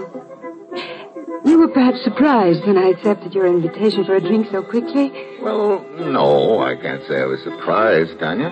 What do you mean, Steve? Why, like you said, it's a warm evening. Oh, yes. Tell me about yourself, Steve. What are you doing here in Java? A fishing trip, you might say. How about you? Oh, I'm afraid I could not tell you that. Oh? I always find it hard to explain the reasons which lead me from one part of the world to another.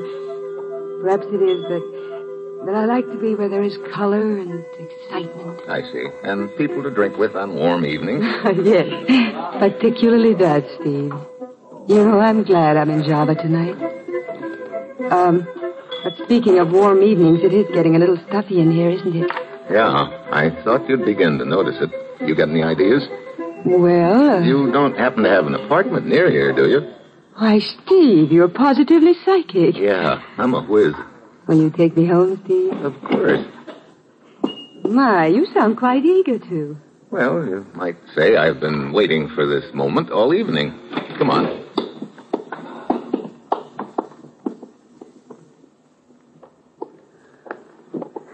This is where I live, Steve. Oh, okay. Here is the key. Would you unlock the door for me? Sure. There you are. Thank you. And thank you for the lovely evening, Steve. I'd ask you in, but I'm afraid it's a little late. Huh? But perhaps you will call me one day soon. Wait a minute. You mean you're not going to invite me in?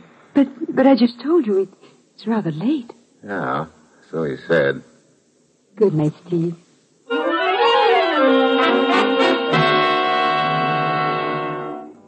Just about the time I think I've got the whole deal figured out, Tanya pulls the big switch on me. I head back to my hotel, and now I'm more in the dark than ever. Maybe Tanya isn't the one after all, or maybe she's just playing it slow and smart. The next morning, I go down to the station and get on the train to Batavia, and even before it pulls out, I know I'm not going to be traveling alone. Hi, Steve. Well, hello, Tanya. What a coincidence. Yeah, woods are full of them. But to find you on the train to Batavia when I only decided to go this morning. May I sit with you? Sure. Now, don't tell me you were not surprised to see me here on the train. Okay, I won't. You're still on your fishing trip? Yep. I take it you're still looking for color and excitement. Of course. Tanya, my dear. Oh, hello, Enrique. I'm indeed fortunate to find I will have such delightful company on the trip to Batavia. I am sorry, but as you see, Enrique, I already have a traveling companion. It is my loss, but Your gain, senor. Mitchell. I am Chavez. I congratulate you. Oh, thank you. What for? For your excellent taste. For your admiration of beauty. I too claim these virtues. Okay, so we're a couple of virtuous kids. Perhaps if we were to talk further, we might discover additional things in common. Perhaps if you were to go further down the aisle, Enrique, you might uncover a vacant seat. Oh, the aloof Tanya. But I'm a man of great patience, my dear. I can wait. I will undoubtedly see you later. Both of you. Nice guy. I cannot stand him. I cannot seem to get away from him. Everywhere I go, he follows me. Some hobby. Look at him sitting there leering at me. What's the matter? Stephen. That little man who is sitting next to Chavez. Oh, you mean the gent reading the newspaper? Yes. What about him? Do you know him? No, why? He seems to be very interested in you. I've noticed him several times staring over the top of his newspaper at you. Oh? Perhaps he thinks he recognizes you. Yeah, perhaps he does.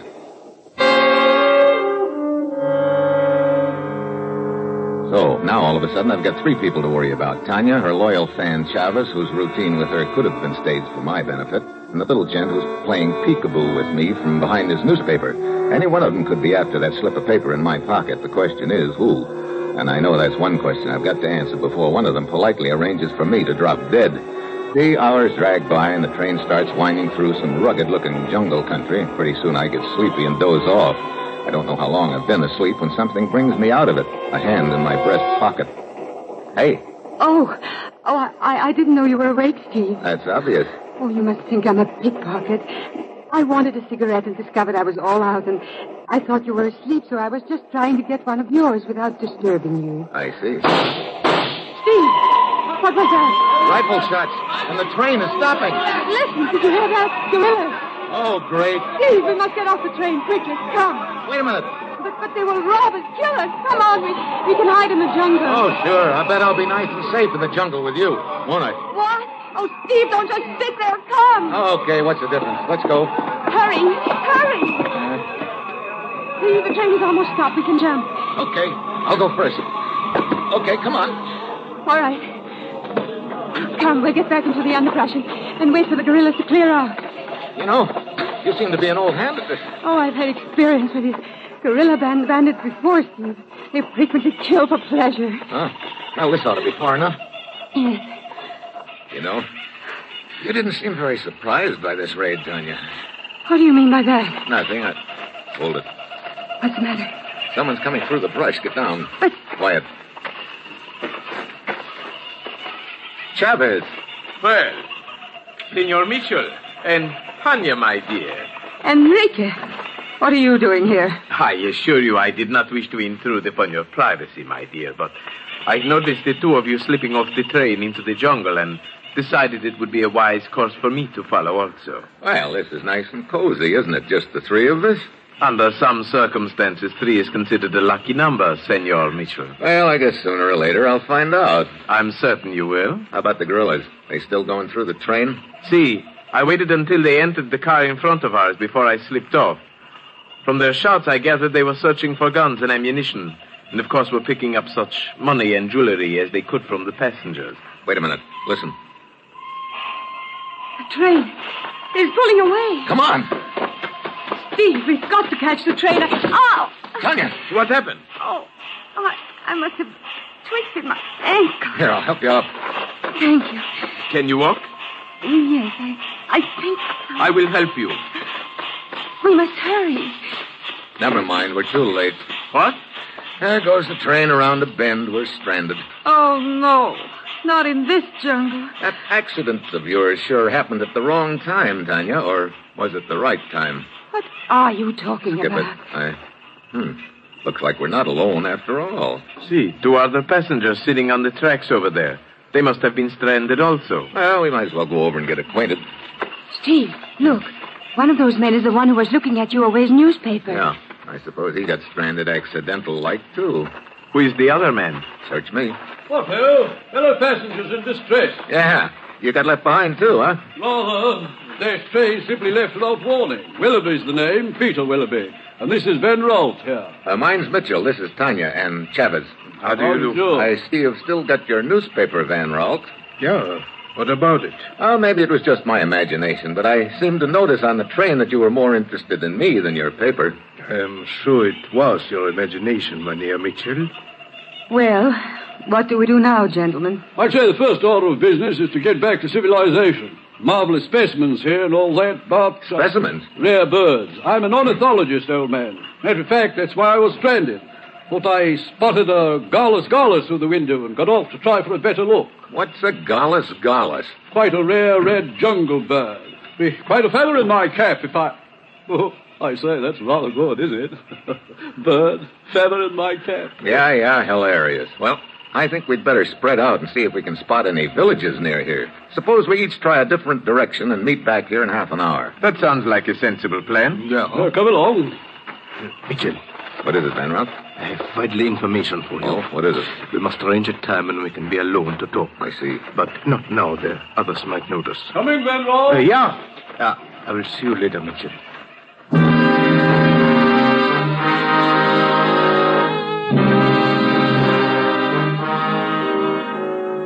So we all fan out in different directions. I go into the jungle a little way and sit down on a stump to think things over. This deal is getting dandier by the moment. Now I've got 4 people to keep my eyes on. Willoughby, the bird man, Tanya, Chavez, and Van Ralt, the little gent who says he's got vital information for me. Suddenly, I realize the jungle has gotten awfully quiet. I get an itch between my shoulder blades like someone's behind me. I whirl around, and there, holding a gun on me, is Van Ralt. Stand right where you are, Mitchell. Well, so you're the boy, Van Ralt. Right. That vital information you said you had for me, it wouldn't be a bullet, would it? Mitchell, I warn you. One move, and you're a dead man.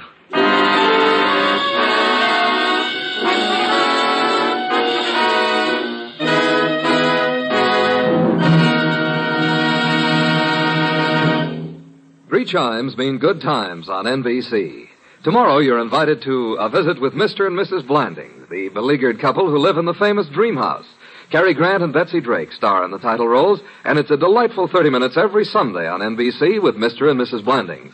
Sunday also brings you a refreshing meeting with Phil Harris and Alice Faye, plus Brother Willie, derisive delivery boy Julius, and helpful Frankie Remley. Come along tomorrow for Mr. and Mrs. Blandings and the Phil Harris, Alice Faye Show.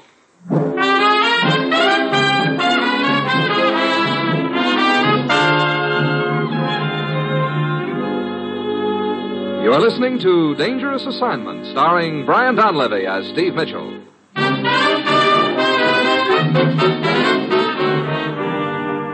Look, Van Ralt, I know what you're after. Quiet! If you think I'm going to stand here and let you plug me... Fool! Hey, look behind you. Oh, brother, a big cobra. Get out of the way, quick. With pleasure. That was why you were pointing that gun in my direction. Of course. As I approached, I could see the cobra was ready to strike. Huh. Thanks for the snake charming act. Now, what was this vital information you've got for me? I wanted to talk to you about... Wait. Yeah, sound like the others are coming. Tonight when the others are asleep, slip away into the jungle. I'll meet you and we can talk. Okay. I say, what's all the shooting about? Steve, are you all right? Yeah. Van Ralt here just killed a snake who was about to do likewise to me. Oh, senor, this jungle is not for me. I suggest we get out of here. Any of you spot any villages? No. Not a thing? I spotted something. A village? No. Pavo muticus. Pavo? Oh, great. Another bird, I suppose. Green peacock. Magnificent specimen. Look, right now we're more interested in magnificent specimens of people. Well, I guess our best bet is to follow the railroad tracks. Eventually we'll get to a town that way. But, Steve, it might take days. You got any better ideas? No, but... Neither have I, so let's go.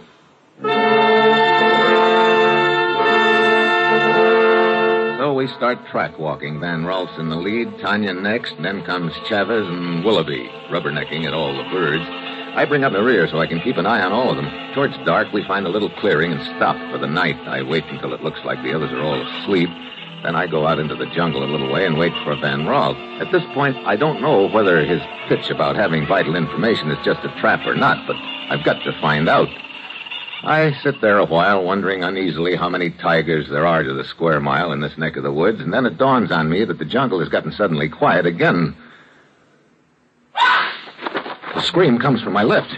I head in that direction fast, but I don't have far to go. I round a tree, and there it is in front of me on the ground. There's enough moonlight to tell me who it is, Van Ralt.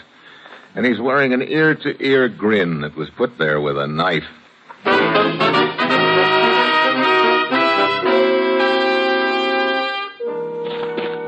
Mitchell, where are you? Mitchell! Huh? Oh, Chavez, here I am. Oh, Van Ralt. Yeah. Somebody shut his mouth by opening his throat. Incidentally, you got here fast, didn't you, Chavez? Huh? Right. I am a light sleeper, Mitchell. I heard the scream and I came running. You sure did.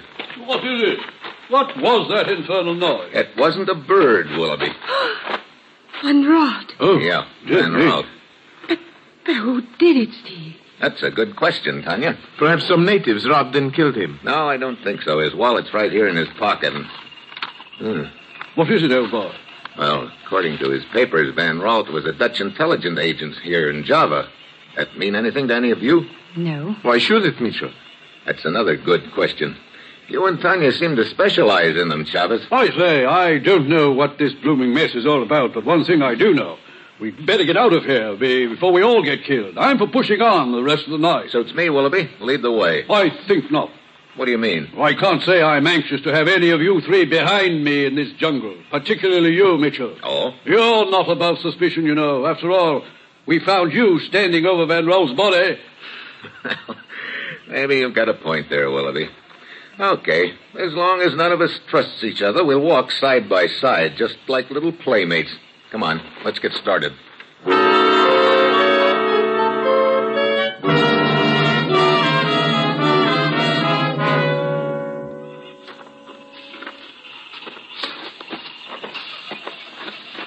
Steve, I can't go much farther.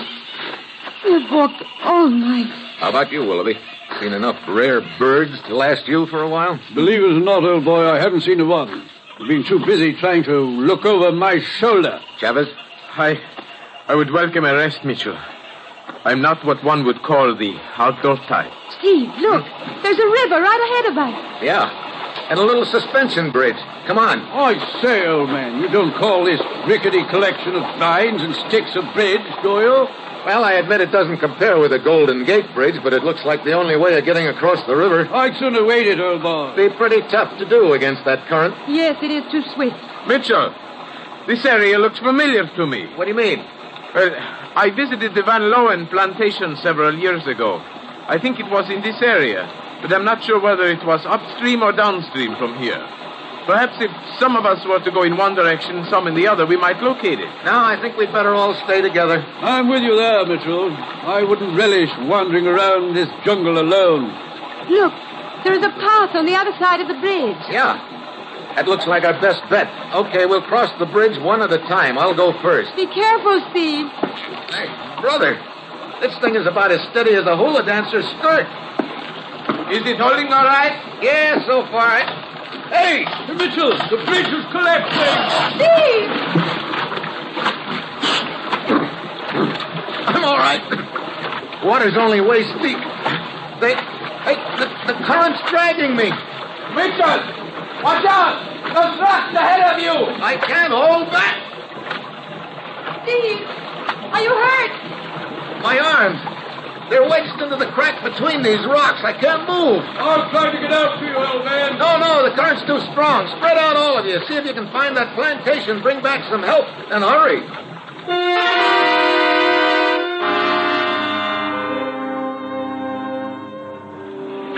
So off they go, leaving me huddled against the rock in the middle of the river, wondering how long I'm going to have to wait.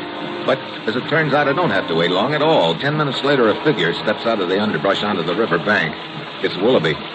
Still stuck tight, old boy? Yeah. Did you find any help? No, I can't say as I did, Mitchell. That isn't surprising, because I wasn't looking for any. Huh? But, hey, why the gun? Now, isn't that fairly obvious? Oh, great. So you're the boy who's after the formula. Quite right. I suppose you've got the other half of it. Right here in my coat pocket, old boy. Quite an act you put on. Willoughby, the bird lover. Amazing the things you can find out in an encyclopedia. Well, why don't you plug me and get it over with? Wouldn't think of it, my dear chap. shots might be heard by the others. Besides, I've got a much better plan. What do you mean? I take off my coat, fold it neatly, put it on the bank, so. Then I simply wade out to you, get the envelope out of your pocket, tap you on the head with my gun, pry you loose and let you float downstream.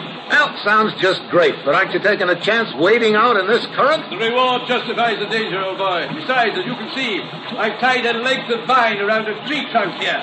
I'll keep the other end in my hand. That way I can always get back to the bank if I lose my footing. Well, that's nice to know. Well, here I come. Be careful. I wouldn't want anything to happen to you for the world, old boy. I say, I must admit, you're a frightfully good sport about all these vigils. Oh, sure. Hip, hip, cricket and all that. I must give you a helpless feeling perched there with your arms caught in the rocks, watching me close in. Well, I must admit I can think of a few thousand places I'd rather be at the moment. Well, here I am. How jolly. Now I'll just slip my hand in your pocket and get that envelope if you don't mind. Let me help you. Oh, Mick. Why, your arms are free. They sure are. Drop the gun. Wait up. Oh, that's better. This whole thing was a trap. That's right. Let go of me. Sure. Glad to oblige. Help! Help the fire!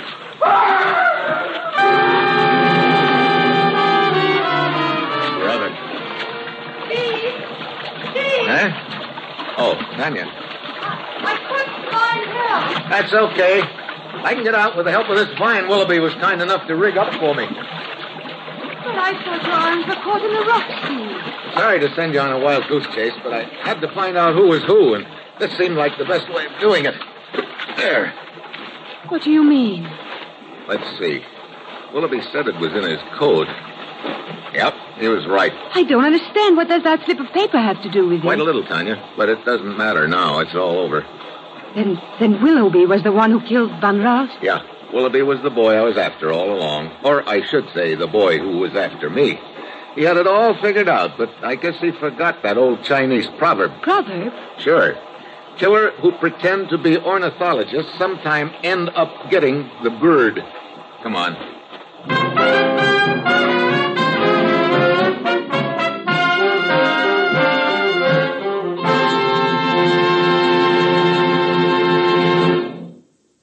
Dangerous Assignment, starring Brian Donlevy as Steve Mitchell, with Herb Butterfield as the Commissioner, is written by Bob Reif and Adrian Jondo, with music by Robert Armbruster, and is produced and directed by Bill Karn. Others in our cast tonight were Don Diamond, Alec Harford, Maria Palmer, and Paul Frees. Tomorrow, the big show's wonderful. Now, it's The Man Called X on NBC.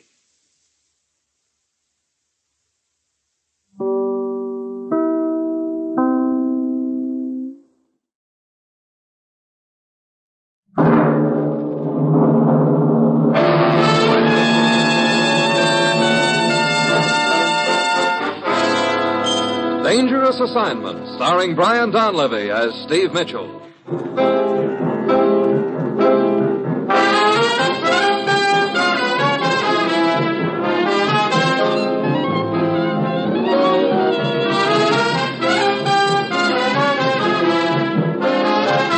Yeah, danger is my assignment. I get sent to a lot of places I can't even pronounce. They all spell the same thing, though. Trouble. But when I walk into the commissioner's office, I don't realize this assignment's going to end up with my saving a guy's life by punching him right in the face.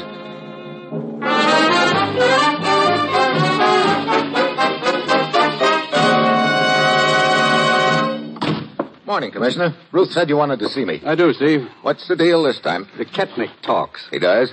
No, it is. Hey, what is this, a vaudeville routine? Yeah, you're on first. How am I doing? Well... look, you better start from the beginning, huh? Steve, tomorrow representatives of 2 Balkan countries are to meet in the border town of Ketnick. Huh? And don't start that again. To engage in some informal but highly important talks. To see if they can't iron out some of the difficulties that exist between them. Sounds like a good idea, Commissioner. Maybe more countries should do a thing like that, huh? Ordinarily, it would be a good idea, Steve. But there are 2 factors present in the situation that give the whole thing a slight aroma.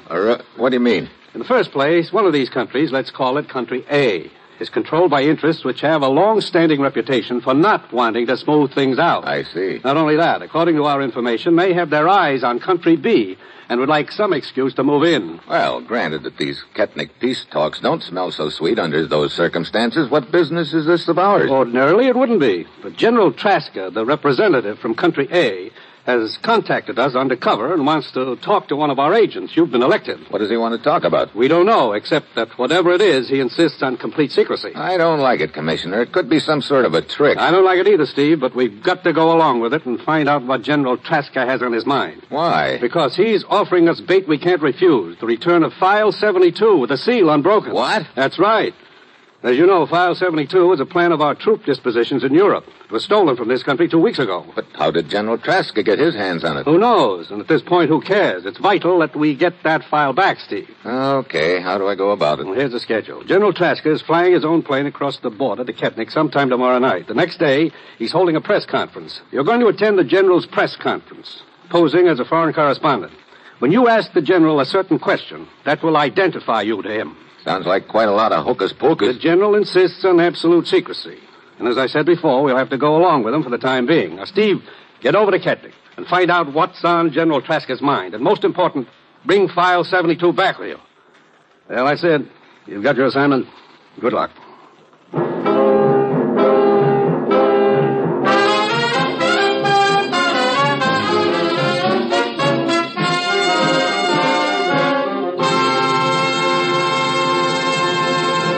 The National Broadcasting Company is presenting transcribed Dangerous Assignment, starring Brian Donlevy in the role of Steve Mitchell, colorful, two-fisted government agent.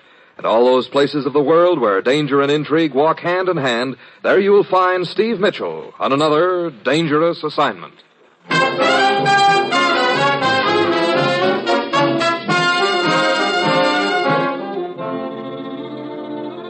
Sure, I've got my assignment. Just a simple matter of dropping in on a trouble spot in the Balkans and arranging a secret talk with an unfriendly general right under the noses of several assorted diplomats, cops, and correspondents. A real cinch.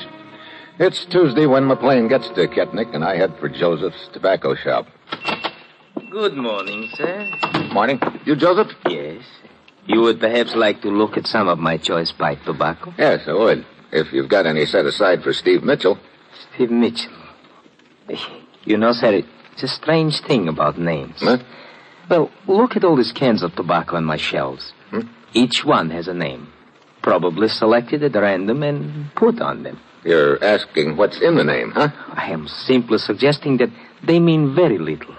A name is for anyone who cares to use it. Oh? Well, these credentials aren't. I see. You understand, of course, that men in my position cannot afford to take chances. Yeah. Okay. What's the deal, Joseph? General Traska will hold the press conference in his hotel room in 1 hour. He will be smoking a pipe. At the end of the conference, you will ask him what kind of tobacco he's smoking. Tobacco? Yes, you will add that it smells good. He will reply that it is his own private mixture and that he will give you a sample. Okay, I've got it. Then he will arrange a private interview with you. If you wish to transmit a report of that interview to your commissioner, bring it to me and I will take care of it for you. Okay. Thanks, Joseph. I'll check with you later.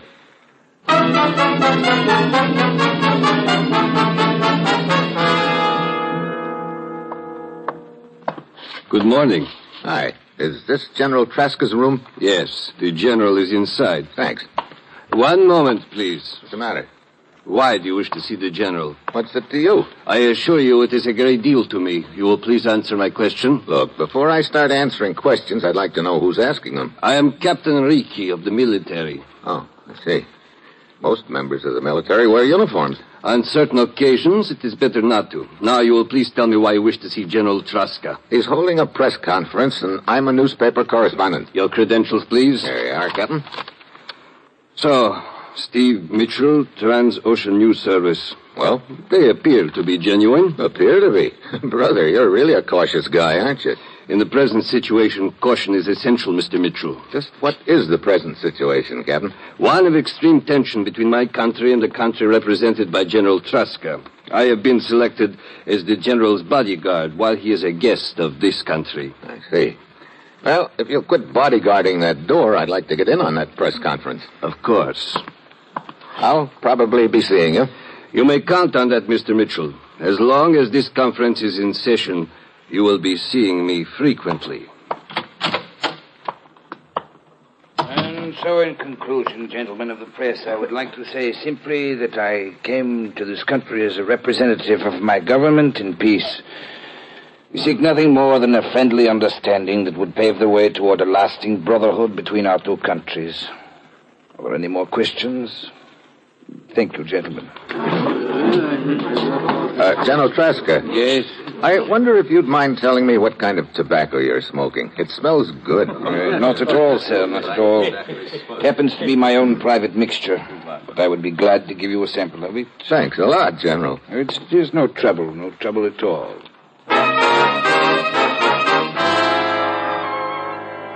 General Traska ushers the other correspondents out the door. I start to hang back, but he gives me a slight shake of the head. Then I see why.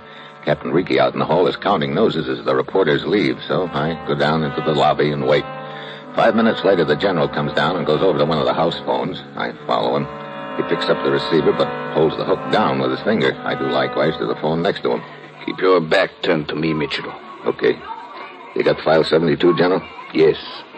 Is the seal still unbroken? Yes. Okay, what's on your mind?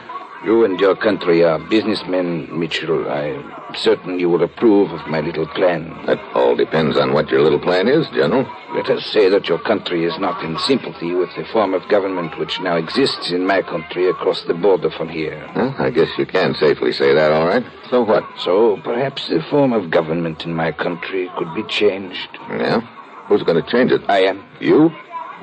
Let's have that again. My plans have been completed for weeks. I have key men in certain spots, and I will have a major part of the army behind me.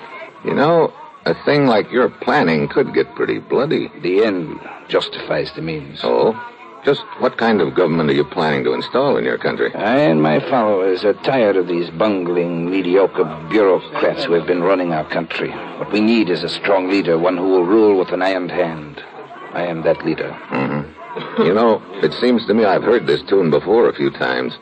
You think your brand of government would give your citizens any more liberty than what they've got now? I am not here to discuss philosophies of government with you, but to make to you a business proposition. The return of File 72 in return for our support, huh? Precisely. Look, General, you ought to know my government better than that. You ought to know they don't go in for supporting... Mitchell, may I remind you once more that this is a business transaction? There is little room in the world today for ethics. One must be practical. Rest assured, whether I give you your File 72 or not depends on your answer to my proposition. I see. Well, look, General, I don't have any power to give you an answer on a thing like that. I'd have to check with my boss. I cannot give you much time, Mitchell. How much? 12 hours. No more. Okay, I'll see what I can do. 12 hours, Mitchell.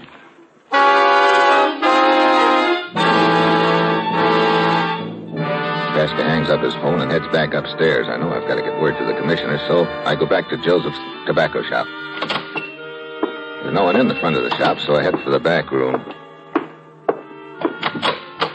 Dark in the room. Suddenly I hear a sound. Something creaking. I hit the light switch. Then I spot Joseph, and I know that he's just gone out of business. You can't sell much tobacco when you're dangling from the end of a rope.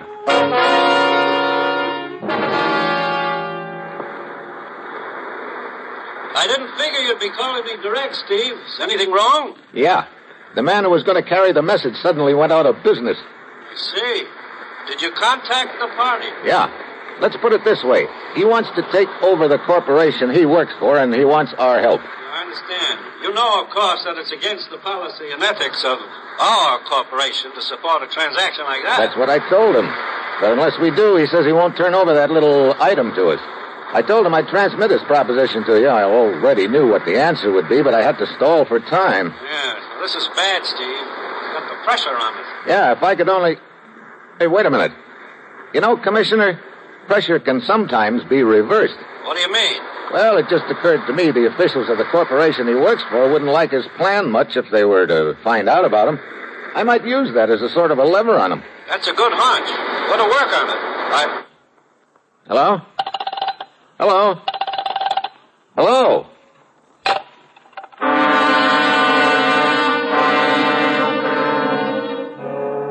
phone's dead. It's obviously been cut. I ease over to the window, and there are loose wires dangling. Then I hear someone at the front door, so I slip out the back door and head for General Traska's hotel. It looks like somebody's onto the General. That means I've got to move fast. Just as I'm entering the lobby, there's a commotion on the street outside. A few cops are wrestling with a guy, and I think I spot Captain Riki among them. I go on up to the General's room, but he doesn't answer my knock. The door's unlocked, so I go on in.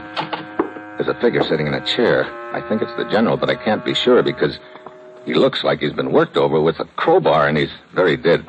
I give the room a fast frisk, but File 72 is nowhere in sight. I run down to the lobby and over to the phone, but just as I pick up the receiver, somebody slides their thumb over the hook. Who are you calling? Get your thumb up. Oh, Captain Riki. Captain Riki, who are you calling? As a matter of fact, you. Oh? Why? Oh, no reason in particular, just a little matter of General Traska being murdered. What? Yep, I thought you might be interested. Being his bodyguard, pretty careless of you, or maybe was it a little more than just carelessness? Mr. Mitchell, I warn you, I have too much on my mind right now to have any patience with the morbid inventions of a cheap journalist. Oh, so I'm just imagining the whole thing, huh? Well, if you'd be kind enough to step upstairs, I'd be glad to show you my morbid invention, sitting in a chair with his head bashed in. Very well. For the moment, I will indulge your imagination. Come, we will visit the General's room.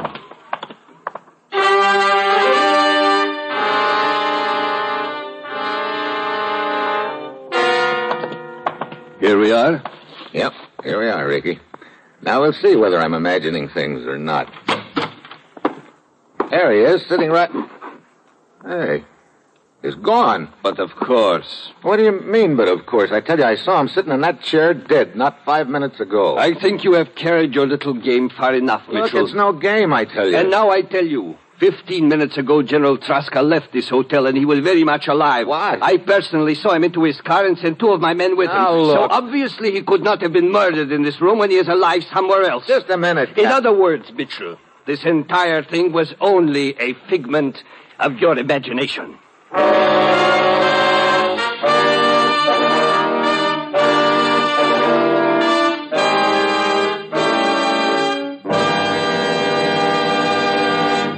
Three chimes mean good times on NBC.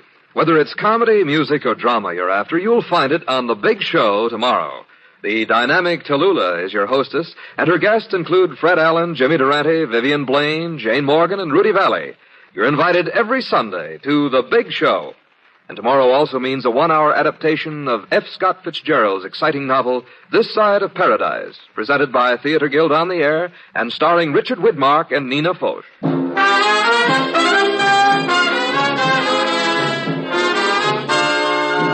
You're listening to Dangerous Assignment, starring Brian Donlevy as Steve Mitchell.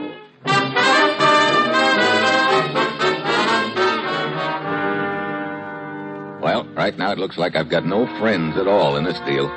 Captain Riki lied about General Traska. Why? Maybe the boys in Traska's country found out the General was trying to double-cross him and killed him. Riki could be in league with them, and he might even be the boy who knocked off Traska. At any rate, I know I can't tell Riki who I am and why I'm here now. I'll go down to the lobby and check with the desk clerk. He says he saw General Traska leave the hotel 20 minutes ago. So he's lying, too. Great. I head for the bar to think things over, and then I hear a little gent telling the bartender about a big street fiesta going on down the block, and about the General making a speech there. I collar the guy, and he swears he really saw General Traska there just 5 minutes ago. So I go down the street. It's a big deal with music and dancing. General whoop-de-doo. I stop a couple of dancers and ask them if the General was really there. Yeah, the General, he made a big speech to us. He left just a minute ago. Yeah, we all saw you. Yeah, thanks a lot. Mr. Mitchell. Huh? Who are you? I am Anton, the porter at the hotel. I have information for you. What about? General Traska. Look, if you're going to tell me you saw General Traska a few minutes ago, save it. But Either this whole town is against me, or else I really did imagine things. And at this point, I'm beginning to wonder. I assure you, Mr. Mitchell, you are not imagining things. What?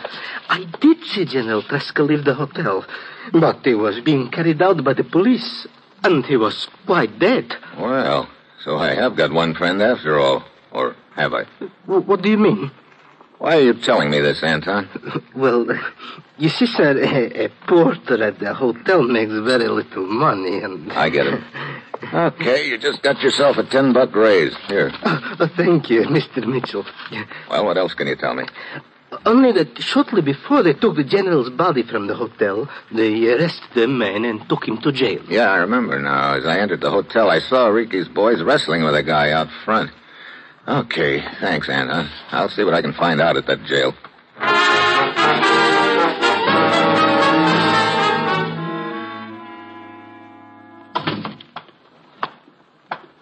What do you wish? You in charge here, Sergeant? Yes, why? I understand you arrested a man near the hotel earlier this evening. I know nothing of such a way. Now, look. As you see, there is no such entry here in the records. Well, that doesn't surprise me, but do you mind if I take a look back there in the cell block? No one can go in there without a pass. I see.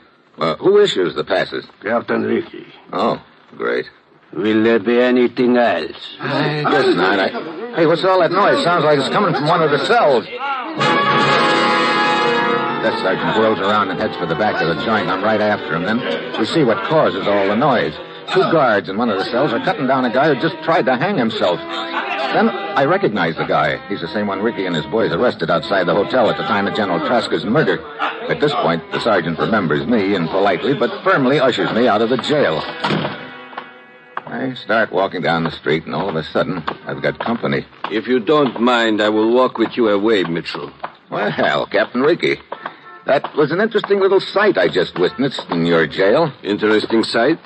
I am afraid I do not understand. No, of course not. I mean the gent who just tried to hang himself. Oh, that. Just a harmless drunk. We had him taken to the prison hospital. Just a harmless drunk, huh? Funny. I'd swear it was the same guy you arrested outside General Traska's hotel right after he was murdered. Excuse me, I mean right after I saw a figment of my imagination sitting in a chair, dead. For your information, Mitchell, I understand that General Traska has suddenly decided to fly back to his own country. Oh? Which brings me to the point. What's that? You are a reporter, and a reporter without news is of no use to anyone. So? So there is no longer any news here in Ketnik. Maybe I suddenly like it here. The conference has been canceled. The general is leaving. I should think there would be other places where you could find much more news to write about. Okay, I got the message. And if I don't get out of town? It would be unfortunate if you had to write a story about an accident, Mitchell. My own, of course. The next train leaves in 1 hour, Mitchell. I sincerely hope I will not see you here in Ketnik after that.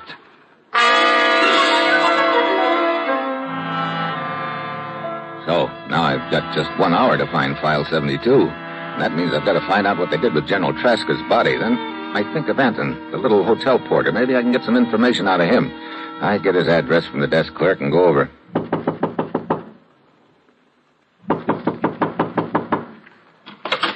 Yes, what... Mr. Mitchell, what are you doing here at this hour? I want to talk to you, Anton. But this is late. Look, are you still interested in increasing your salary? But of course. Here's another 10. What do you wish to know? You say you saw the police take General Traska's body out of the hotel. Yes. Also his clothing and briefcase. Do you have any idea where they took them? Why, no, none at all. Anton, you must help me. Tovich, you fool. Hey, this is the guy who tried to hang himself in jail. Tovich, I could kill you for your stupidity. You must protect me, Anton. I pretended to attempt a suicide knowing he would take me to the hospital. I escaped from there, but now the police are turning the city upside down to find me. Hey, what's this all about? Shut up, Tovich. This man is a newspaper correspondent. I don't care what he is. You must protect me. It was on your orders I killed the general. Tovich! You had me brought across the border when we learned that the general was going to betray us. You said you would protect me, but now I see you never intended to. No, Anton. No! And you next, Mitchell. Sorry, Anton. Stay right where you are, Mitchell. Drop that gun. Well, Captain Ricky. I said drop it. Okay. I sort of expected to see you around here along about now. And I am not surprised to see you here. You had Tovich kill General Traska. Now he has outlived his usefulness, so you kill him. Look, that's a pretty neat attempt to cover up, but it won't work, Ricky. Anton there on the floor killed Tovich, and he was about to do likewise to me when I jumped him. It does not matter who killed Tovich. Your plan to create an incident over the killing of the general will not work. I have kept his murder a secret so far, and it will remain a secret. Incident? Look, I don't follow you. It is obvious. Your interests learned that General Traska was trying to betray you. You have also been looking for an excuse to start trouble with my country. Here was a golden opportunity to accomplish both things at once. You had Traska killed here in my country, then sought to make it public, hoping this would create an incident which might provoke war. So that's why you've been keeping the murder a secret. Huh. I guess that's one for the book. You've been thinking I was working with those interests, and I've been thinking the same thing about you. It is more than a thought about you. It is a fact. I think it's about time we laid a few cards on the table, Ricky. Or should I say credentials. Here, take a look. It will do you no good to... Wait. Yeah, that's what I mean. United States government. That's right. When you started lying about Traska's murder, I thought you were working with the killers. That's why I didn't show you those credentials before. I owe you an apology, Mr. Mitchell. That's okay. And I must say you did a good job of briefing your citizens about covering up the killing. I was beginning to think that I really was crazy until I met Anton. Now I see why he wanted me to know Traska really was dead. He figured I was a reporter and would make headlines out of it. I still do not understand your interest in this matter. It's very simple. General Traska had in his possession a document stolen from my country, File 72. I've got to get it back. I guess now that'll be pretty simple. You've probably got Traska's body hidden somewhere. If you just take me there, I'll go through his papers and find the thing, and then my job is done. I'm afraid it's not that easy, Mitchell. What do you mean? I told you earlier in the evening that General Traska had suddenly decided to fly back to his own country. Now, don't start that again. Well, Traska is dead. Yes, I know. But we are going to make it look like that murder was an accident and that it took place in Traska's own country. How? At this moment, one of our pilots is taking off in Traska's plane with Traska's body. Just before he crosses the river which marks the border, he will make a low-altitude parachute jump. Traska's plane will crash into some low hills on the other side of the border. But what about that document I'm after? I placed Traska's briefcase in his plane myself. Untouched. I wanted all his papers to be in order. Oh, great. That means... Wait. Maybe I'm in the clear after all. The plane crashes, bursts into flame, and the document is destroyed. No. The pilot will cut the switch before he jumps. We want Traska's body to be in good enough condition so that positive identification can be made. Then I'm heading for the wreckage of that plane. Mitchell, are you crazy? Are you insane? It will mean crossing the border and trying to escape detection by their patrols. Don't worry. I know exactly what it means. Then you must not. I also know I was sent over here to get File 72, and I'm going to get it. But, Mitchell... Where will I find that wreckage? You cannot make it alone. And I'll find out. Are you determined to go? What do you think? I think I had better go with you. Come.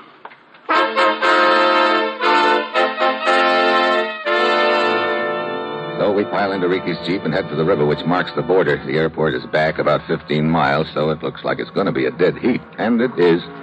Just as we pull up at the river, we hear a plane overhead. The engine is cut, and we see a parachute billowing out. The plane goes into a glide, heading straight for the hills across the river. It crashed, Mitchell. Yeah. Hey, how deep is this river? We will have to swim it. This area of the border is not heavily guarded. It will take their patrols about 15 minutes to get to the scene of the plane crash. 15 minutes? It'll take us 10 of them to get across the river. Okay, come on. Start swimming, brother.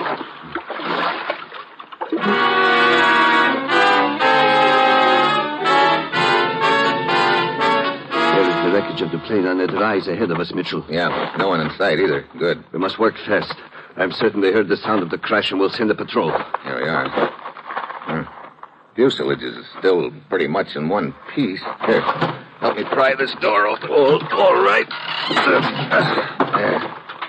There. There's the general's body, all right. Where'd you put his briefcase? Behind the seat. Okay. Brother, this plane is really torn apart. You got a flashlight, Ricky? Yes. Bring it in here. I can't see a thing. Very well. Watch it. There's a lot of jagged metal around. Yes, I see it. Okay. Flash your light around. Wait a minute. There's the briefcase. Hurry up, Mitchell. Hold the light steady. There. Do you see it? Not yet, but it's going to be in here with those papers someplace. Wait a minute. There it is. Okay. Now let's get out of here. Mitchell. What is it? I hear voices. What? Wait a minute. I'll take a look out of one of the holes in the side of the plane. Oh, brother. Who is it? 2 soldiers, and they're heading this way. Mitchell, if they discover us here, the whole plane will be ruined. We'll also be slightly dead. Let's get out of the plane. Too late. We're too close. They'd see us. But what will we Get do? back towards the tail. That's it. Now, get down. Keep quiet. They'll see us. Quiet. This looks like one of our planes, Dimitri. Shine your light in the window and we will see who... It's General Traska. General Traska? Stay on guard here, Dimitri. I will report this at once. Yes, Lieutenant. Mitchell, we are done for now. We cannot escape with the soldiers standing guard near the plane. Sooner or later, they will discover us. Yeah. Looks like we're cooked unless... Wait a minute. What is it? Oh! Mitchell, you fool! Why did you hit me? Lieutenant! See, he heard us. What is it, Dimitri? Quiet. The general is still alive. What? I just heard him groan. Quick, then. Help me get him out. We must get him to a doctor at once. Yes. There. Now, help me carry him. Hurry. Well, I must admit, you are a resourceful man, Mitchell. Looks like the coast is clear. Okay, we'll slip out the other side of the plane and head back to the river. Mitchell, one thing bothers me. What is it? Why didn't you just groan yourself instead of hitting me? I wanted to make it sound convincing. I am not convinced. Ah, you're a skeptic. One moment. What is it now? Just this. Hey, what's the big... Now I am convinced. I do groan much better than you. All right, come on. Let's get out of here, you...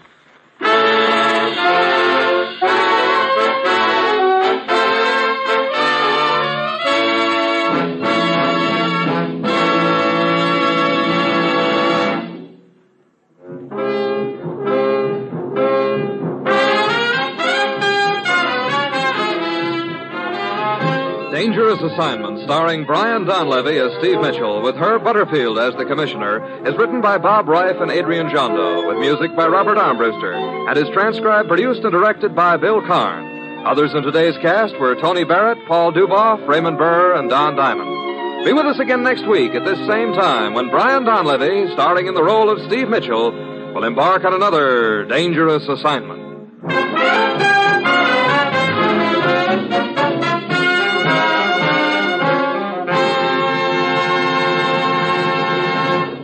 Three chimes mean good times on NBC. Tomorrow there's fun for you with two delightful families, Mr. and Mrs. Blandings and the Phil Harris Alice Faye Show. Now here's a reminder. Don't forget to support your Red Cross and give as much as you can. When you give to the Red Cross, your gift is a lift to our fighting men. Now hear Herbert Marshall as The Man Called X on NBC.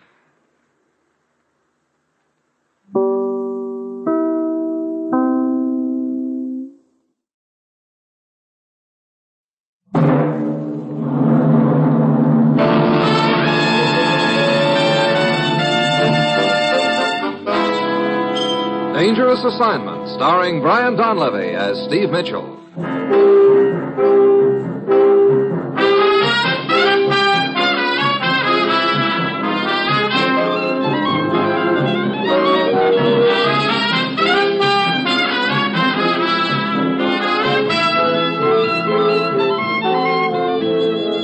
Yeah, danger is my assignment. I get sent to a lot of places I can't even pronounce. They all spell the same thing, though. Trouble. But when I walk into the commissioner's office, I don't realize this assignment's going to wind up with me depending for my life on a tray full of dirty dishes.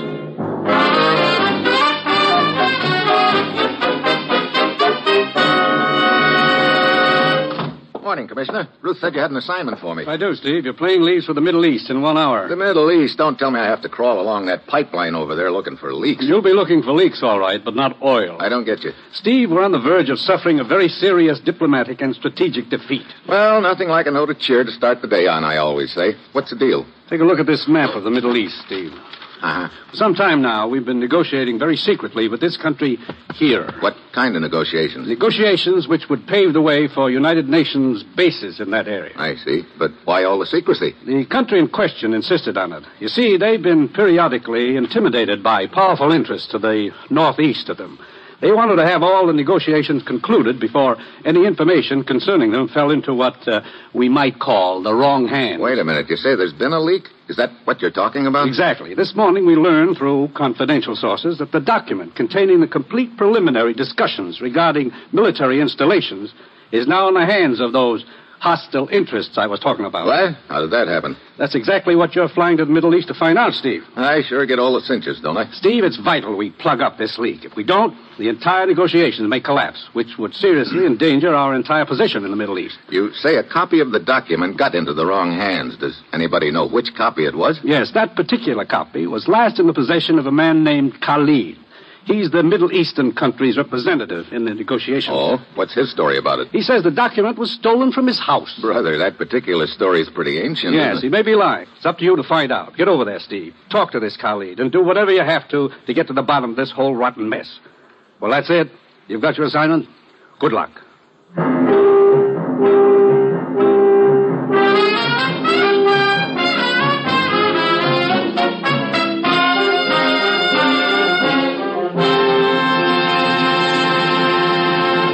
The National Broadcasting Company is presenting Dangerous Assignment, starring Brian Donlevy as Steve Mitchell, colorful two-fisted government agent. At all those places of the world where danger and intrigue walk hand in hand, there you'll find Steve Mitchell on another dangerous assignment.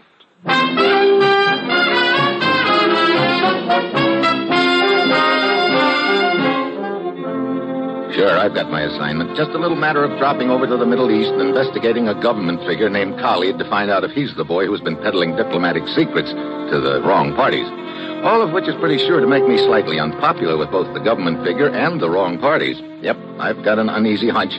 I'm about to get voted the boy they'd most like to see drop dead. It's Thursday morning when my plane lands in the Middle East country, and I figure my first step is to talk to this Khalid. So I find out his address and grab a taxi. It's a large house out of the city, and I walk up to the front door, and then I see that it's occupied.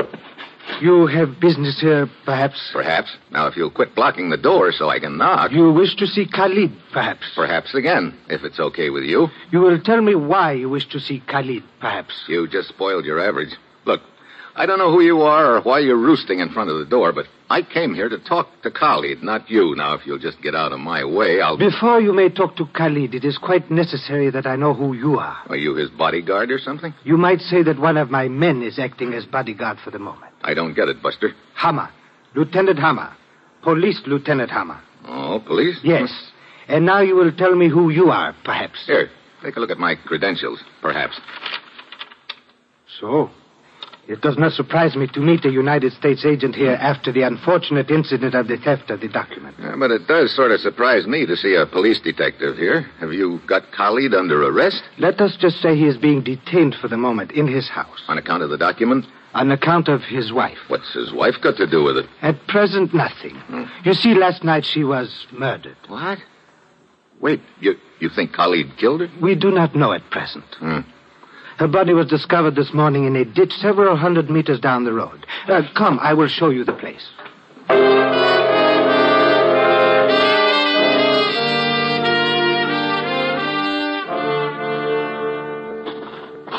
Here is the ditch where the wife's body was discovered, Mitchell.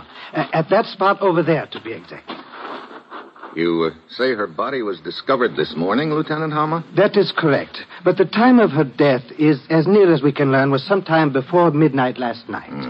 How was she killed? Shot? Stabbed? It appears she was beaten to death. Where was her husband last night? Khalid? Yeah. He claims to have been at a civic function. We are checking up on his story.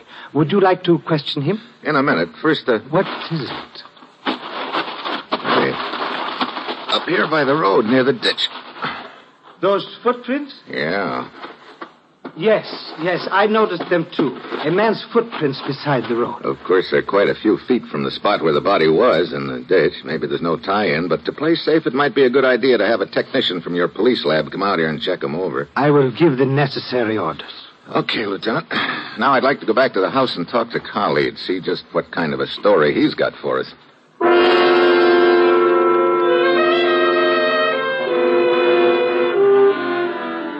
If there is anything I can do to help clear up this matter, I will be only too glad to do so. That's being pretty cooperative, Khalid. The sooner the murder is solved, the sooner my name will be cleared of these absurd and vicious charges of betraying my country by allowing secret documents to pass into the hands of the others. Just a minute, Khalid. What makes you think your wife's murder is tied in with the other deal? Why, I just assumed that it was. I see. I'd like you to tell me where you were last night, Khalid. Of course. Abura and I went first to dinner at Ali's restaurant. Who's Abura? My aide and secretary. Go on. Then he drove me over to the new civic building. The dedication ceremony was last night. The building is not ready for use yet, as the cement work is not completed. But they wish to dedicate it anyway, and I was the principal speaker. After the ceremony, Abura and I drove back here to my home. What time was it? I would say it was about midnight when we got here. The lights were on, but my wife was missing. There were evidences of a struggle, furniture overturned, and bloodstains. I immediately called the police. We commenced a search immediately, Mitchell, but it was not until this morning that the body was discovered. Oh, poor Saharita. Khalid, did your wife have any enemies? Enemies? Somebody who had a reason for killing her? But everyone loved Saharita. She was kind and gentle. Looks like at least one person didn't exactly love her. Wait. Old Mikan. Who? Mikan, our servant. My wife dismissed him several days ago. Oh, why? She would not tell me her reasons, and I did not press her.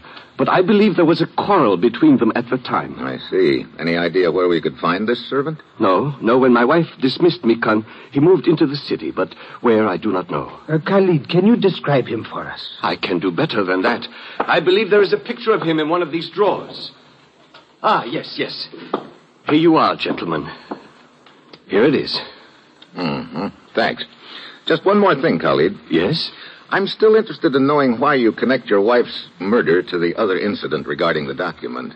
Why, I suppose because the two events took place within a few days of each other. According to Lieutenant Hama, your story is that somebody stole that document from your house here. But of course. Did you have it locked up in a safe? What?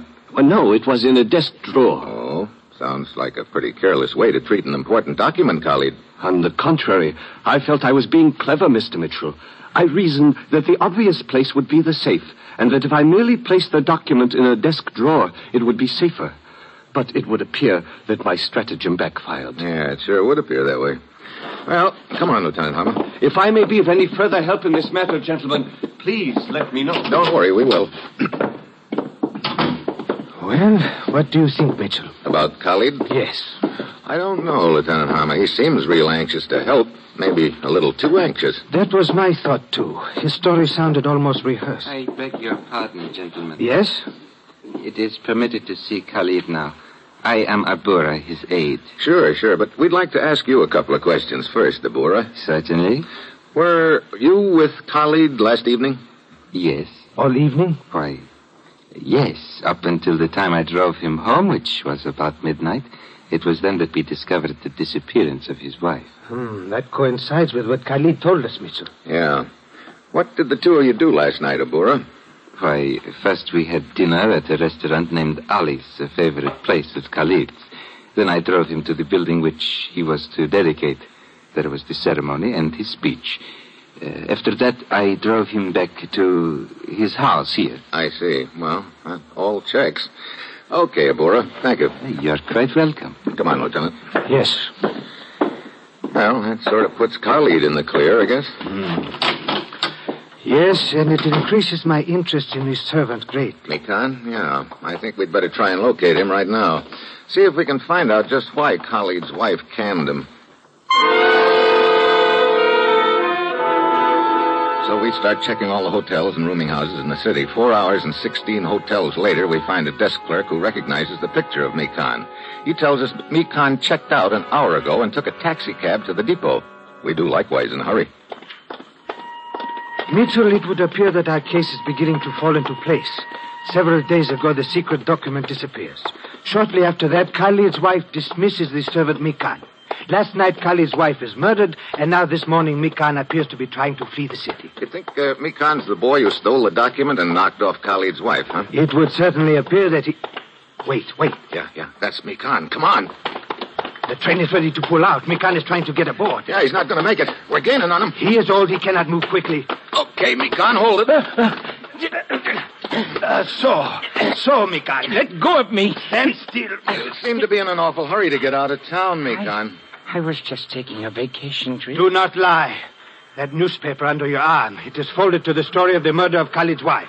That is why you were leaving. Do not deny it. Very well. Yes, that is why I was leaving. I knew that I would be blamed for the killing. Oh? But I'm innocent. I swear I did not kill her. You were dismissed by her several days ago. There was a violent quarrel between you. Yes. What was the quarrel about, Mikan? Answer! What was the quarrel about? I cannot tell you. Indeed. Then I have something to tell you. You are under arrest on suspicion of murder.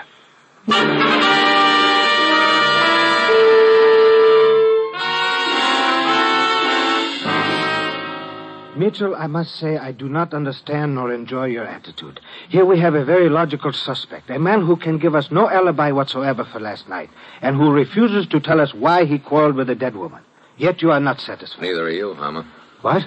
You're not trying to convince me. You're trying to convince yourself. Now, see here, Mitchell... Look, you don't believe Mikan's the murderer and document stealer any more than I do. Yes, you are right, Mitchell. It does not seem very likely that a poor, simple old servant who had been in the employ for many years would suddenly betray his mistress' husband and kill his mistress. But if Mikan is innocent, where does that leave us? Right in the middle of nowhere. Excuse me. Lieutenant Hammer speaking. Yes? Yes? What is that? You are certain of this? I see. Very well, thank you. Well, Mitchell, indeed we do have the wrong man in jail. What do you mean? I am now convinced that the old servant is innocent. And moreover, I know who the guilty man is. Well, don't leave me there. That was the police laboratory. Huh? Those footprints you observed beside the road near where the wife's body was discovered in the ditch. Yeah, you were going to have the lab check They them. did check them and compared them with the prints of all those who had any possible connection with the case. Whose prints were they? They belonged to Khalid's aide, Abura.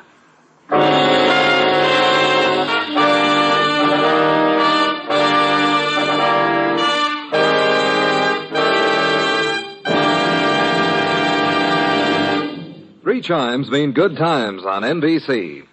There's fun for you tomorrow with two of your favorite families, the Blandings and the Harrises. Mr. and Mrs. Blanding stars Cary Grant and Betsy Drake in the title roles as the proud but somewhat bewildered owners of the famous Dream House. The Phil Harris-Alice Faye show stars Phil and Alice, of course, plus ever-helpful Frankie Remley, Brother Willie, and delivery boy Julius. Yes, there are laughs tomorrow and every Sunday with Mr. and Mrs. Blandings and the Phil Harris-Alice Faye show.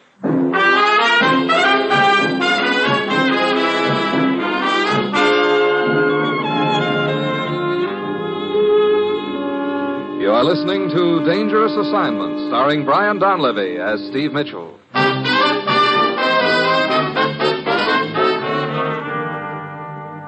So all of a sudden it looks like our case is winding up fast. We beat it back out to Khalid's house. Abura is still there. But, gentlemen, I do not understand the reason for all these questions. Nor do I. Abura is my aide. I trust him completely. Yeah? Abura, I thought you told us you were with Khalid all evening. Why, certainly. Then how do you explain the footprints beside the road? Footprints? I do not understand. We spotted some footprints beside the road near the ditch where Khalid's wife's body was found. The police lab says that they're your prints, Abura. What? There must be some mistake. Indeed, there was a mistake, and it appears that you made it, Abura. Wait. What is it, Khalid? But of course, Abura, do you not remember? What are you talking about, Khalid? The car, the engine trouble. Oh, yes. The shock of being suspected made me forget. Forget what? You see, on the way home last evening, Mitchell, we had engine trouble. The car sputtered and died. Abura got out to investigate, found the trouble, and fixed it. That is apparently how his footprints happened to be beside the road. Khalid, to think that we were within a few feet of your wife's body at the time. Well, Mitchell? Yeah, Lieutenant, another lead up in smoke.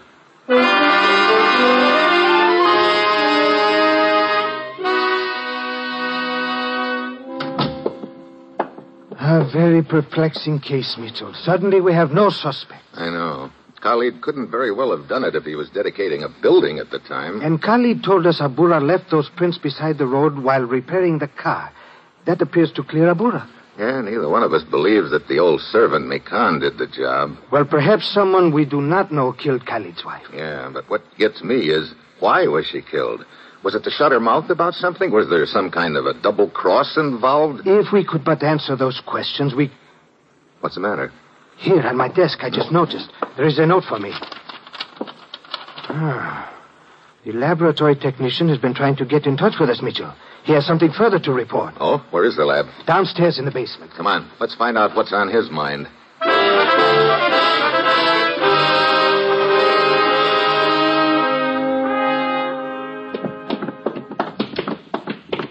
Here we are, Mitchell. This door on the left. Okay. Locked? The technician must be out looking for us. You got a key? Yes. We can wait for him inside. After you. Thanks. Where's the light switch? On the wall to your left. There. Oh. Now, hey, Mama, there on the floor. Yes, I see. Brother, that the technician? Yes, stabbed to death. Looks like whatever he wanted to tell us, somebody else didn't want him to. Yes. So I guess now we'll never know what it was. Perhaps we will, Mitchell. What do you mean? If we are lucky. You see, it is required that all reports to be prepared in duplicate. What? Hey, maybe the killer didn't know that. That is our one hope. Where are the duplicate copies kept? In this basket. Wait, perhaps this is it. Further report on footprints near scene of murder. Yeah, that must be it. Let's have it. Here you are. I see. I don't get it. Don't get what? He says that there were traces of cement dust on some of those footprints of Abura's near the ditch, but no cement dust on the rest of the prints. But what does that mean? I don't know. Wait, there's some more. He examined the footprints around Khalid's house. He says that Khalid's footprints also show traces of cement dust.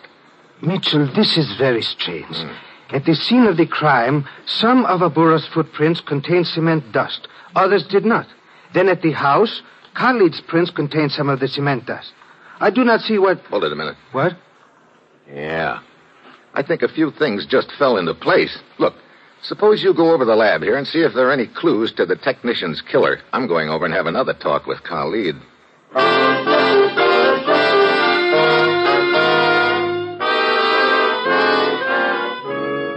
But I do not understand the purpose of your visit, Mr. Mitchell. Surely I have answered all of your questions? I don't think so, Khalid. Look, I want you to think back to the evening of the murder again. Now, tell me exactly what happened. But we have been over it before. And we're going over it again. Very well. My aide, Abura, drove me into the city. We had dinner at a favorite restaurant of mine, a place named Ali's. Yeah, go on. After that, Abura drove me to the new building which I was to dedicate. And from then on, Abura wasn't out of your sight, huh? That's right. Well, of course, he had to go back to get my speech. What's that? Why, yes, I guess I forgot to mention that to you before. You sure did. You see, when I arrived at the new building, I discovered that my speech was missing from the pocket of my coat. I reasoned that it must have slipped out while we were dining. So I sent Abura back to the restaurant to get it. I see. How long was he gone? 10 or 15 minutes, perhaps. Could it have been longer than that? I suppose a few minutes more. Look, Khalid, it's very important we establish just how long Abura was gone. I know it could not have been more than a half hour, because I was scheduled to speak a half hour after I arrived, and Abura had returned with the speech before then. Wait a minute. You say that Abura brought your speech back to you? But of course, that is what I sent him after. Yeah, that could figure all right. He could have lifted it out of your pocket, then... When he came back, he handed it to you, and you figured he'd gone back to the restaurant to get it. Mitchell, I do not understand all I'll this. explain in a minute. Now, look, did you discover your speech was missing as soon as you arrived at the new building? Yes, as I was getting out of the car. And you sent Abura back after it right away? Yes. So Abura, when he left, hadn't been in the new building at all? Well, yes, that is right. Of course, he came inside the building a half hour later when he returned my speech to me. Yeah, that's what I thought. Now, I'd like to know about a few locations. Locations? Yeah. That new building you dedicated, how far is it from your house here? Why, about a 15-minute ride. I see. And this restaurant where you ate, Ali's, how far is that from the new building? Why, that is also about a 15-minute drive in the opposite direction from the building. Mitchell, these questions you are asking... Surely you do not suspect that Abura is involved in this affair. Right now, it's a lot more than just a suspicion, Khalid. What? Oh, I cannot believe it. Well, the way it adds up. Abura swiped your speech. Then, when you told him to go back to Ali's restaurant to get it, he drove to your house instead. Killed your wife, and then returned to the new building with your speech. But why would he kill my wife? That I'm not sure of yet, but my hunch is that it ties in with the theft of that document. Mitchell, your suspicion of Abura... Can you prove it? That's what I'm going to find out right now, Khalid. How? I'm going over to that restaurant and talk to Ali. If he tells me that Abura didn't come back there to get your speech that night, then I guess that's the final nail in Abura's coffin.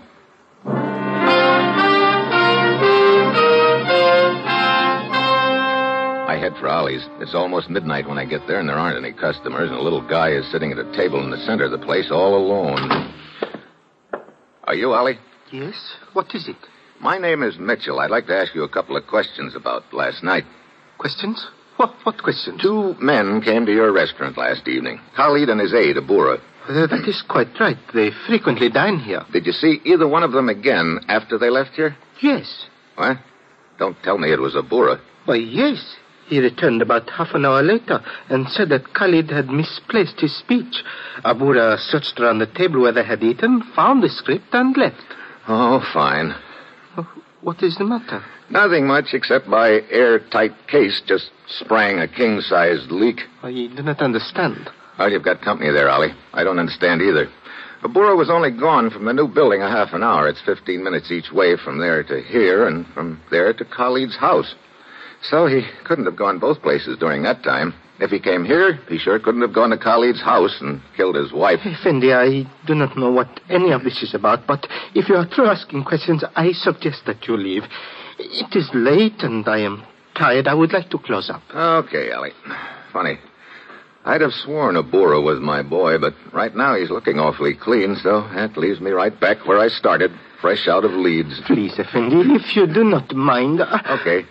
Hey, must be hotter than I thought in here. You're starting to sweat all of a sudden. Yes, I'm not feeling very well. Now, if you will please leave. Yeah, I'm leaving right now.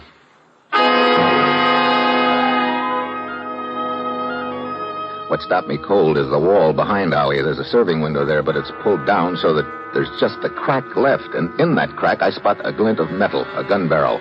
All of a sudden, I know why Ali's sweating, and also I know I'm not fresh out of Leeds after all. I start edging towards the door, real casual-like, but I don't quite make it. That will keep you right where you are until I can get around the partition, Mitchell. Yeah, Bora, it sure will.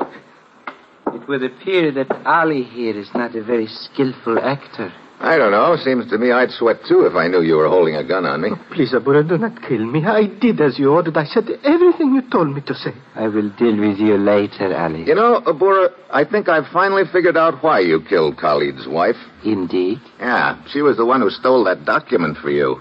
That's probably why she fired the old servant, MACAU. He found out about it and confronted her, but when we questioned him, he was still loyal enough to her memory not to tell us anything.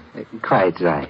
Khalid's wife did procure the document for me, but when she learned that the United States was sending an agent over here to investigate, she became frightened. She said she was going to tell Khalid everything after he returned from dedicating the building. So you knew you'd have to shut her mouth, huh? You lifted Khalid's speech out of his pocket at dinner, and knowing he'd discover it was missing and send you after it, that gave you time to get to Khalid's house. His wife knew why you'd come. She ran out of the house. You chased her to that ditch and killed her there. Quite right, Mitchell. Later, you realized you might have left footprints near the ditch, so when you were driving Khalid home, you faked engine trouble at that spot and got out of the car and planted some more footsteps there as a cover, huh? May I ask how you found out about me, Mitchell? The cement dust tripped you up. You killed the lab technician to get his report. What you didn't know was that there was a duplicate copy. That was rather stupid of me, wasn't it? Yeah. That report showed traces of cement dust in some of your prints, and none in others. I remembered Khalid telling me that the cement work in that new building wasn't even finished yet. That meant cement dust on the floors. You hadn't set foot in the building yet when Khalid sent you after the speech, so when you killed his wife and left those first footprints, there was no cement dust in them. But later, when I pretended car trouble and got out of the car, I did have cement dust on the bottom of my shoe. That's right, because in the meantime, you'd been inside that building while Khalid was making his speech. I admire your cleverness, Mitchell. It is a pity it comes too late for you. Oh? What happens now? Oh, to a clever man such as yourself, the answer should be quite obvious. You and Ali here are the only ones who know my little secret. Abura, no, you're not going to... I'm afraid I must, Ali. Yes, I must kill both of you. Yeah? I got news for you, Abura. You're going to have to choose which one of us to kill. What do you mean? I will kill both of you. I don't think so. Ollie and I are on opposite sides of the room, and you're in the center. You shoot one of us, the other will jump you. So which one of us is it going to be? Take your pick.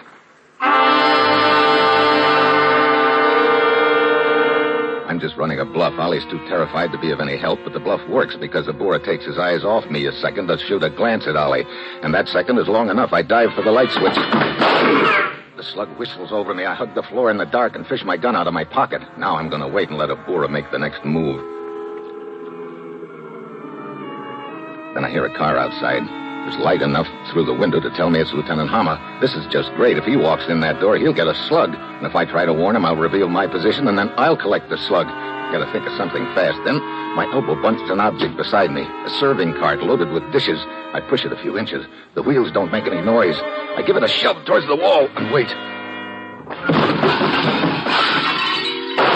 Bora throws a shot in the direction of the noise. I spot the flash and let him have it. Mitchell. I'm okay, Lieutenant. Get the lights. Kali told me you were over here. By the looks of Abura, I would say the work has been done. Yeah. Is it safe now? You can crawl out from under that table, Ollie. So, Abura was our killer. Yeah, he threw me off the trail by getting Ollie to give him an alibi, but I finally tumbled to it. Yeah. Abura had a pretty neat scheme rigged, but it was that cement dust that pinned the killing on him. I guess that's what you might call concrete evidence.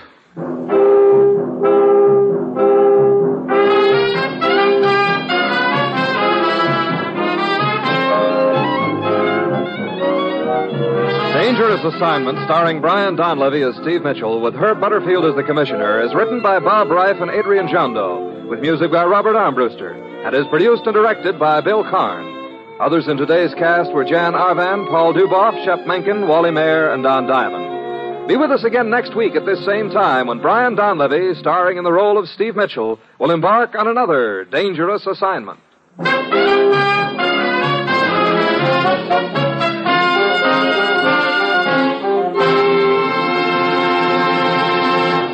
Three chimes mean good times on NBC. Tomorrow, there's another hour-and-a-half broadcast of radio's greatest show, The Big Show, starring Eddie Arnold, Jack Carson, Eddie Cantor, Olivia de Havilland, Martha Ray, and many more. Your MC on The Big Show, of course, is the glamorous and unpredictable Tallulah. And tomorrow, Theater Guild on the Air presents Light Up the Sky, starring Joan Bennett, Sam Levine, and Thelma Ritter. Now hear Herbert Marshall as The Man Called X on NBC.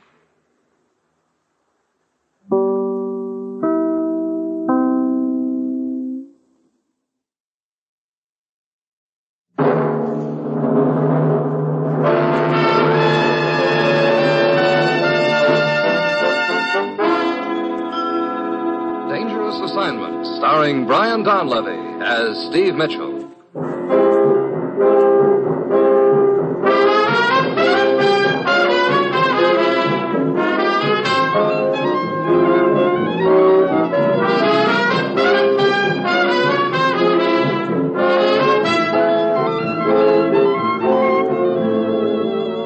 Yeah, danger is my assignment.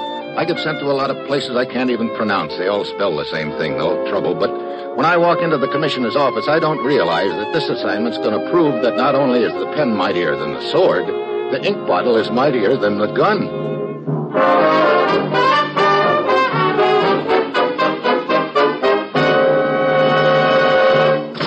Morning, Commissioner. Ruth said you had an assignment for me. I do, Steve, and your plane leaves in an hour. Oh, well, what uncivilized neck of the world do I get sent to this time? French Riviera.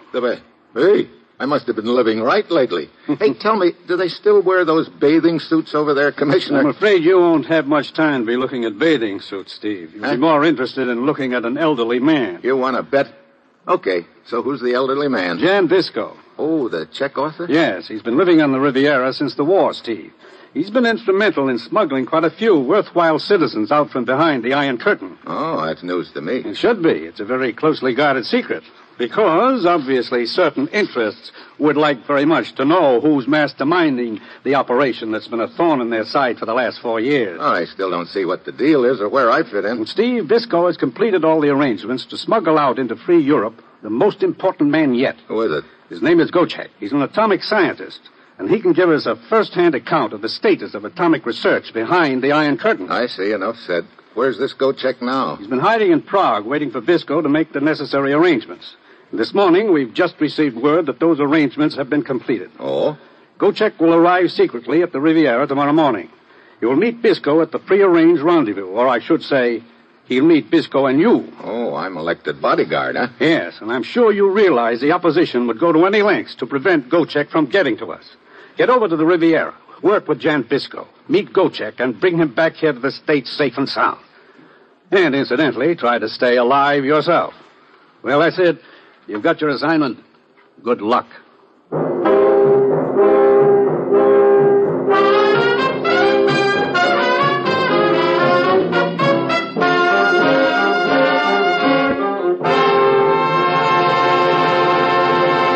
The National Broadcasting Company is presenting Dangerous Assignment, starring Brian Donlevy in the role of Steve Mitchell, colorful, two-fisted government agent. At all those places of the world where danger and intrigue walk hand in hand, there you'll find Steve Mitchell on another dangerous assignment.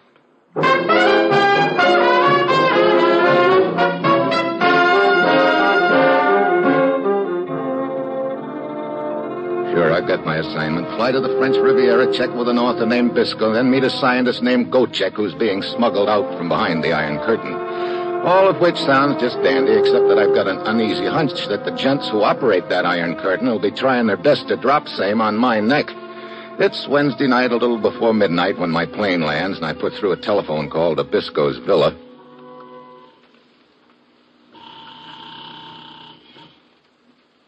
Oui? Bisco? No. Oh, maybe I've got the wrong number. Is this Jan Bisco's villa? Oui. May I speak to him? Who is calling, please? Mitchell, Steve Mitchell. May I inquire why you wish to speak to Monsieur Bisco? Look, if you don't mind, that's something I'll discuss with him. Now, is he there? He cannot come to the telephone at present. But if you will tell me the nature of your business, I will... Look, Buster, are you his official bouncer or something? Bouncer? I do not understand. Neither do I. Look, is Bisco going to be there for a while? If so, I'll come out. Oui, a good idea. And Monsieur Bisco, he will be here.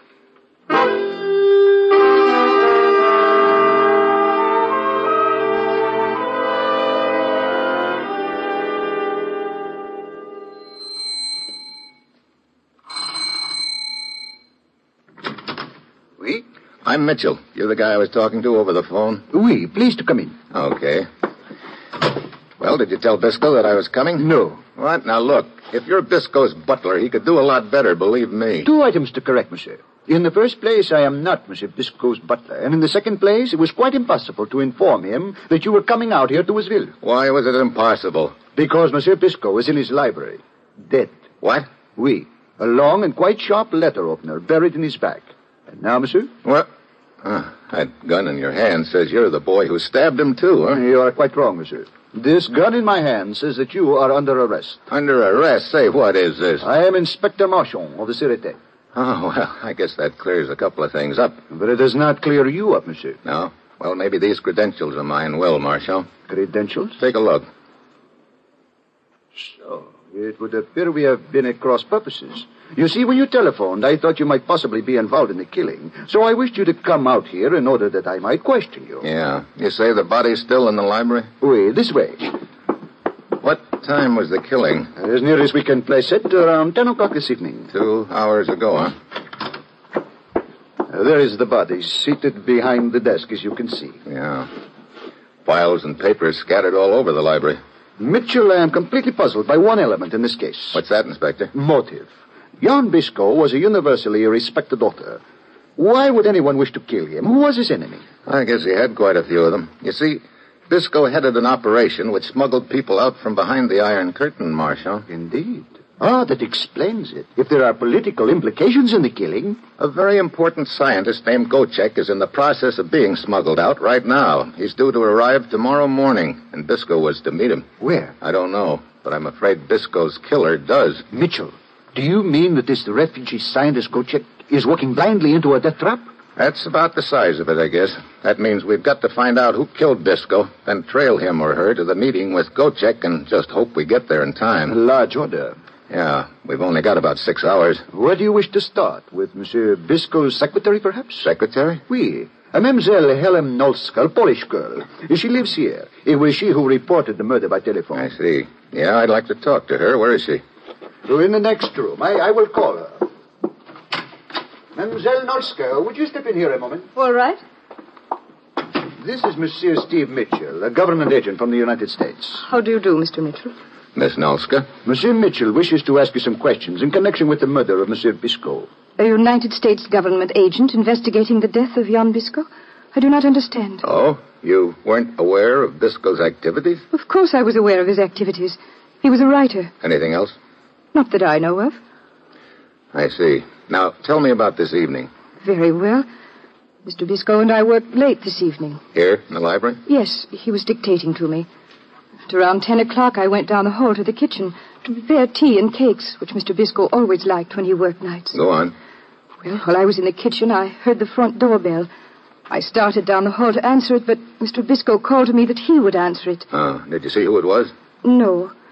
About 20 minutes later, I went back into the library. It took you that much more time just to fix tea and cakes? I also found that strange, Mitchell. As I explained to Inspector Marchand, I burned the first batch of cakes and had to prepare more. Okay, so 20 minutes later you returned to the library. Yes, to find Mr. Biscoe dead.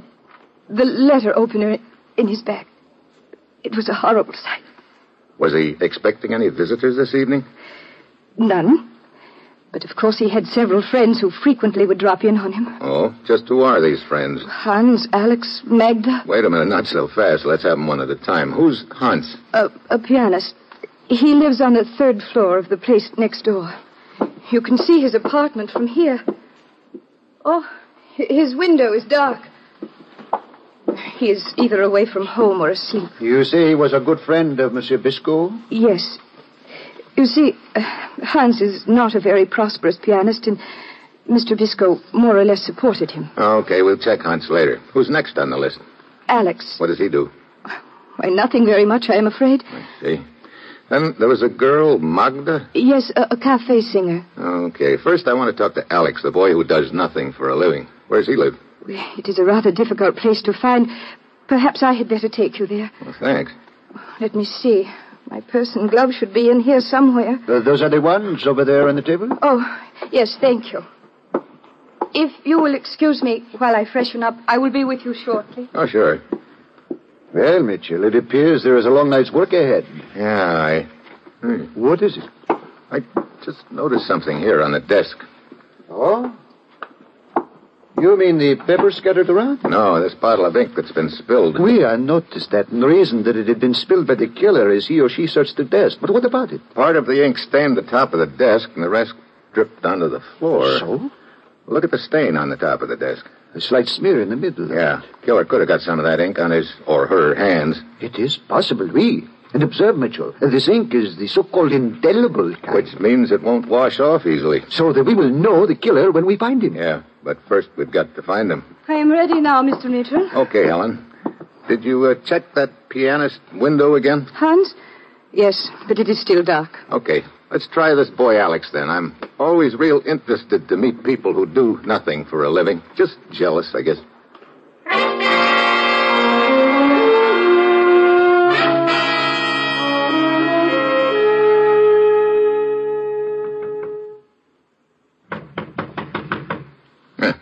Looks like I'm specializing in guys who aren't home tonight.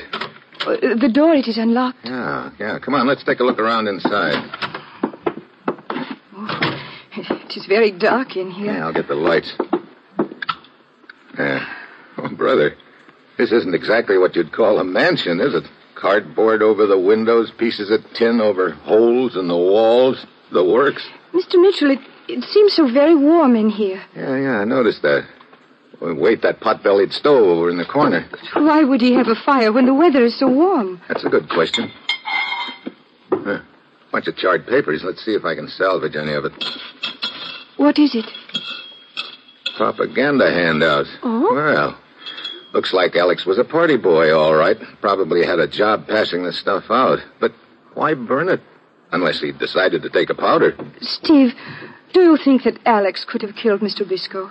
Well, he looks like a pretty live prospect at the moment. What do you know about him? Why, he was an old friend of Mr. Biscoe's. They were both in politics in Czechoslovakia and both got away together after the war. But, well, lately Alex... Well, apparently he started thinking he'd made a mistake. What do you mean?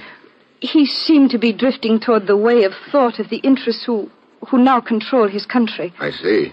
As a matter of fact, he and Visco argued about it quite frequently lately. Well, you're making Alex sound like a real interesting guy to me, Helen. But it's a cinch we won't find him by hanging around here. Come on. Where shall we look for him? I thought you might have some ideas about... Hey. What is it? Get down. What? Down. Got to get those lights off.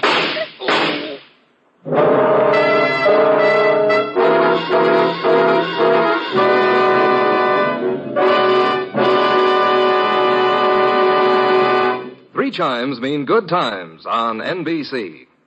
There's adventure for you tomorrow. Adventure in the modern-day Wild West, as Joel McCrea stars in another exciting story of the Texas Rangers.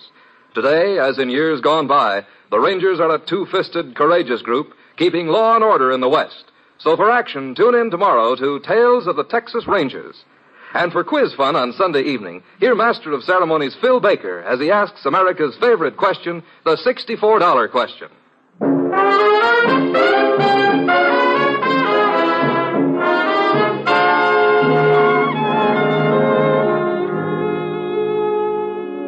And now back to Dangerous Assignment, starring Brian Donlevy as Steve Mitchell.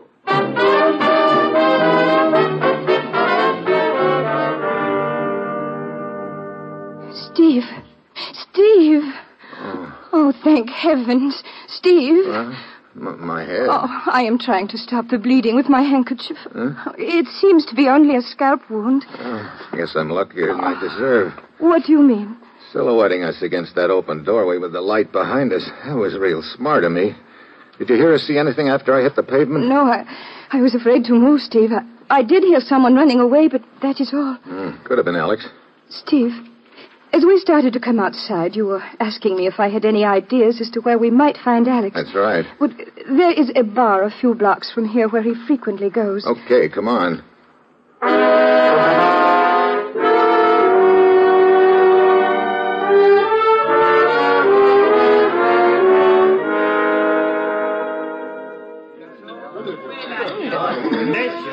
You see him anywhere? No, he does not seem to be here. Okay, let's go. Oh, wait. What is it? Over there at the corner table. Huh? You mean that guy with his head in his arms? Yes, that looks like Alex. The looks of that empty bottle in front of him. He's had it. Alex. Oh, leave me alone. Come on, snap out of it, Alex. I don't know you. I know Helen, but I don't know you. No? You sure we didn't meet a few minutes ago outside your place? I don't know what you talk about. Steve, the condition he's in, he's obviously been here most of the evening. Maybe. Look, Alex. You keep talking when all I want is for you to let me alone to grieve for my friend who's dead. Visco? And to think that I was in sympathy with them. Them? The ones who killed him. Huh? You know who did it?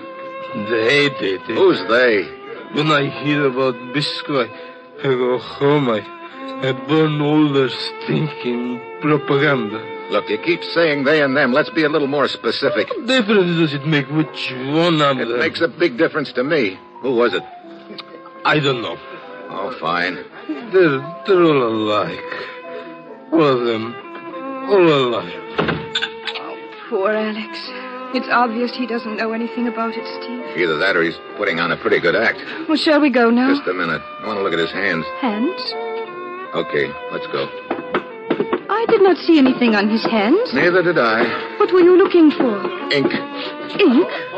I'm afraid I do not understand. It's possible there's an indelible ink stain on the killer's hand. I see. Well, let's check the next name on the list. Magda? Yeah, cafe singer, huh? I'm interested to know what kind of a song she'll sing for me.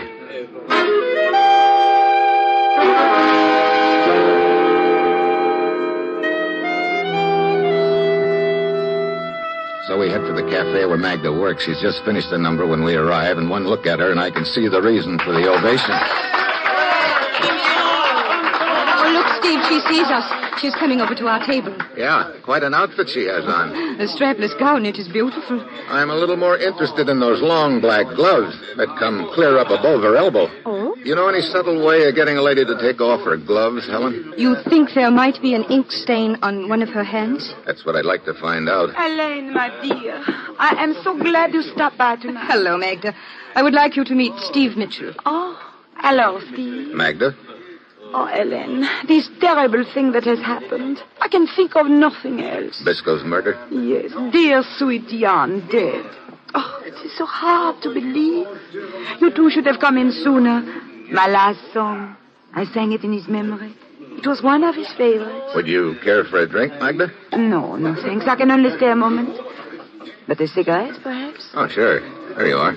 Oh, wait. I want to take off these clumsy gloves first. Well, I thought it was going to be a problem. Oh? Skip it.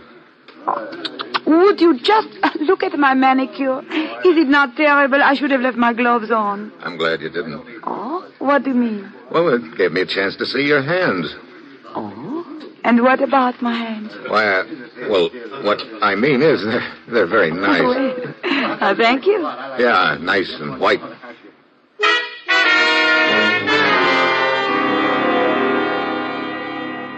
No, there aren't any ink stains on either of Magda's hands. Pretty soon she has to do another number, so Helen and I leave. Near the door, Helen spots a guy she says she knows. She stops to talk to him and then joins me a couple of minutes later outside.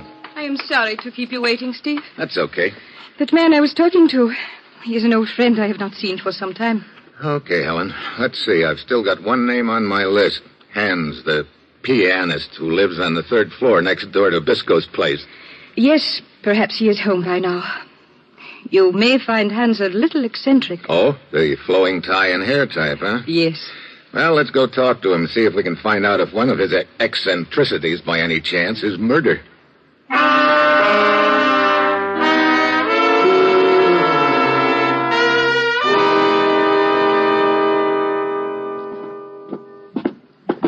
Brother, these walk-up apartments are for the birds in more ways than one.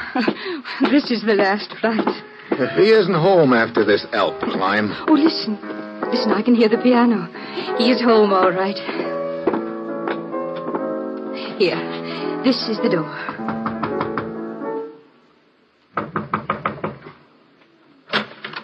Helen, my dear, what a delightful surprise. Hello, Hans. Oh, come on, come in. Welcome to my humble quarters. This is Steve Mitchell, Hans. Hi. Oh, I'm honored to meet any friend of Helen's, sir. Helen, take off your coat and gloves. I will make some coffee. Oh, I don't think we have time, Hans. This isn't exactly a social call. I do not understand. You see, Mr. Mitchell wants to ask you some questions. He is investigating Bisco's murder. Well, Wait a minute. What did you say? Bisco's murder? Helen, this is a bad thing to joke about. It is no joke, Hans. Wait a minute. You trying to say you didn't know Bisco had been murdered? Oh, no, it isn't true. Funny. Everybody else in town seems to know about it. But not I. Well, where were you this evening earlier? Oh, out for a walk. Well, who did this horrible thing? Who killed Bisco? That's what I'm trying to find out. Let's see your hands. My hands? What about them? No ink spot. Well, hey, wait a minute. What is it, Steve? I thought you said this guy was a pianist. That's right. Of course I am. Yeah? You know, I thought there was something strange when I first came in this room. I've just figured out what it is. What do you mean? There's no piano in here. And being a pianist without one is a pretty neat trick. Yes. You're right. I sold my piano 6 months ago. I needed money. But the piano music we heard as we climbed up the steps. Phonograph records. I played them for Bisco's benefit. I'm ashamed to say I have been fooling him for 6 months with these records. Why? Oh, he loved the sound of the music. He could hear it from his window, and I knew he was too old ever to climb the stairs and discover my trick. You see, he was like a father to me. He helped support me, and I suppose it was pride that made me do this, to keep him from finding out that I was a failure. I see. Helen, this thing about Bisco being like a father to Hans... That is true, Steve. Bisco was very fond of Hans. Okay, I guess we might as well go. I'm thankful for one thing, Helen. What is that, Hans? Bisco never knew he was being fooled. Oh, well, that reminds me. If you will stop by in the morning, Hans, I have a present for you from Bisco. A present? Yes. Some new phonograph records he bought for you. He said he was tired of hearing the same ones day after day. The same. Oh, he knew. Yes, Hans, he knew. All the time he knew. Come, Steve.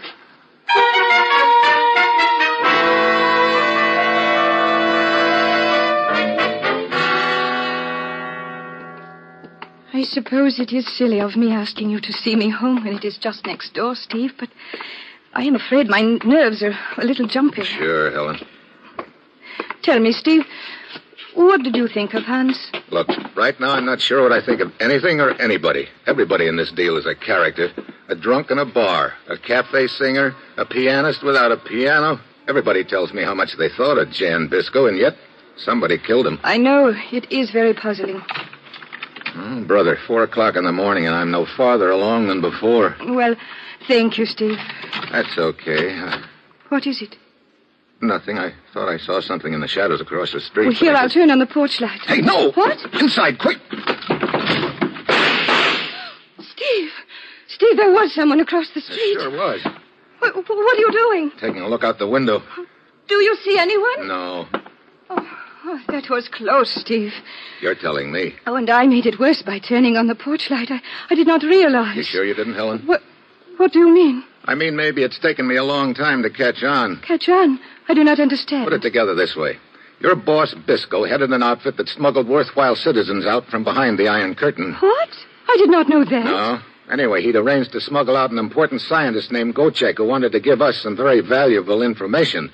Some of the gents behind the curtain found out about it, and of course it didn't set very well with them. Steve, why are you telling me all this? Let me finish, Helen. Gocek was scheduled to meet Biscoe in a couple of hours. Whoever killed Biscoe did it not only to put him out of business, but also to find out where the meeting was to take place so he or she could knock off Gocek, too. But I do not understand what all this has to do with me. So you obligingly trot me around to look at all the suspects. Outside Alex's place, somebody takes a shot at me, right after you'd opened the door, thus silhouetting me in the doorway. Steve. Then, as we're leaving the cafe where Magda sings, you stop and talk to a guy. We arrive here. You obligingly turn on the porch light and silhouette me again. Bang, bang. If you are trying to insinuate that I am involved in this, you are crazy. Am I? You were a perfect spot to engineer the whole deal, Helen. I tell you, I did not kill Biscoe. And I am sure I don't know whatever put such an idea into your head. It was something that Hunts, the so-called pianist, said. What do you mean? He told you to take off your coat and gloves and said he'd fix some coffee. You declined. So? That made me realize that all through the evening you've had your gloves on. Well, and if I have, what of it? And all evening long I've been looking for an ink stain on somebody's hand. I didn't find it on Alex's hand or Magda's or Hunt's. But I haven't checked your hands yet, Helen. Take off your gloves. Steve, this is ridiculous. I said take them off. Very well, I will. And then you will see how absurd your suspicions of me... What's the matter? This is strange. What's strange? These gloves. Look, black gloves are black gloves. Yes, that is the point. What are you talking These about? are not my gloves. What? Now, look. They look very much the same. They are the same size and they are the same color. But the stitching, it is different. I did not notice it until just now. But where'd you get them, then? I am trying to remember. Let me see. It was right here in Biscoe's study. Don't you remember? Wait a minute. Yeah, we were getting ready to start out to talk to the suspects. Yes, I started looking for my purse and gloves. Then Inspector Marchand spotted them on the table. I picked them up and put them on without really looking at them. Yeah. That means somebody else picked up your gloves by mistake earlier and left her own. It also means... It also means I had better claim my property. Magda. Stand quite still, both of you. Well... Looks like I figured out the deal. A little too late, though. Indeed you did, Stephen. And I figured that those attempts were on my life. You were trying to kill Helen because you knew sooner or later she'd realize the gloves she was wearing weren't hers. Then we'd figure out that you must have left them here earlier when you killed Biscoe. Yes, quite right. But all of that does not matter now. I suppose you found out from Biscoe where he was to meet Gocek before you killed him. Oh, certainly, certainly. And I will even tell you, since you will not be alive when the meeting takes place. It will be right here in 1 hour. You know, Magda, there's one thing that bothers me. Uh-huh. And what is that? This bottle of ink here on Biscoe's desk. Some of it was spilled on the desk, and there was a smear in it. I figured the killer had gotten his or her hand in it, but it looks like I was wrong. Only as to location, Stephen. When I took off my gloves in the cafe, you were quite busy looking at my hands. If you had looked at my elbow, you would have seen the stain. Oh, that's why you're wearing the arm-length gloves. Exactly. Because they do look effective with my strapless gown, don't you think? Oh, sure. I always say if I've got to be shot, I'd much rather have a girl in a white gown with black gloves do it than anyone else. I admire your sense of humor, Stephen. And now... Sure be a pity if anything happened to that gown, wouldn't it? What? Like this bottle of... A little too late, Mike. I'll take that gun. Oh, Steve. Thank heaven. Thanks for reacting like a woman, Magda. If I'd thrown that ink at your face, you probably wouldn't have batted an eye. But it really threw you off balance when you saw the stuff flying towards that nice white gown. So now we can meet Gochek instead of Magda. Yeah, I'm sure he'll like our kind of a reception much better than hers. Oh, that ink. That ink. If it hadn't been for that, you'd probably be still on top. Yep, it was the ink that tripped you up, coming and going. I guess you might say it sort of put a blot on your record.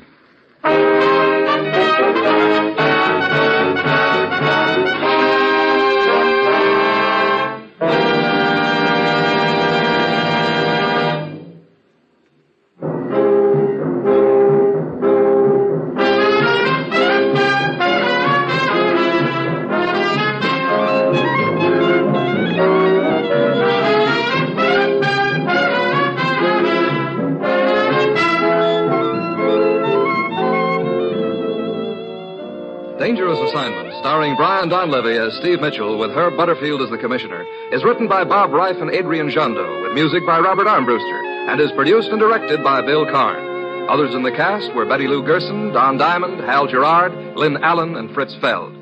Be with us again next week at this same time when Brian Donlevy, starring in the role of Steve Mitchell, will embark on another dangerous assignment.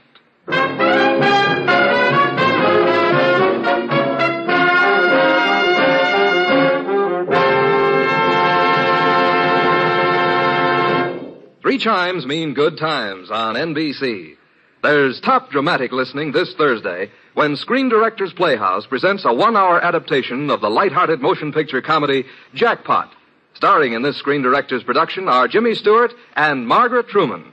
Yes, Margaret Truman plays her first dramatic role this Thursday with Jimmy Stewart on Screen Directors Playhouse. Hear Herbert Marshall as the Man Called X on NBC.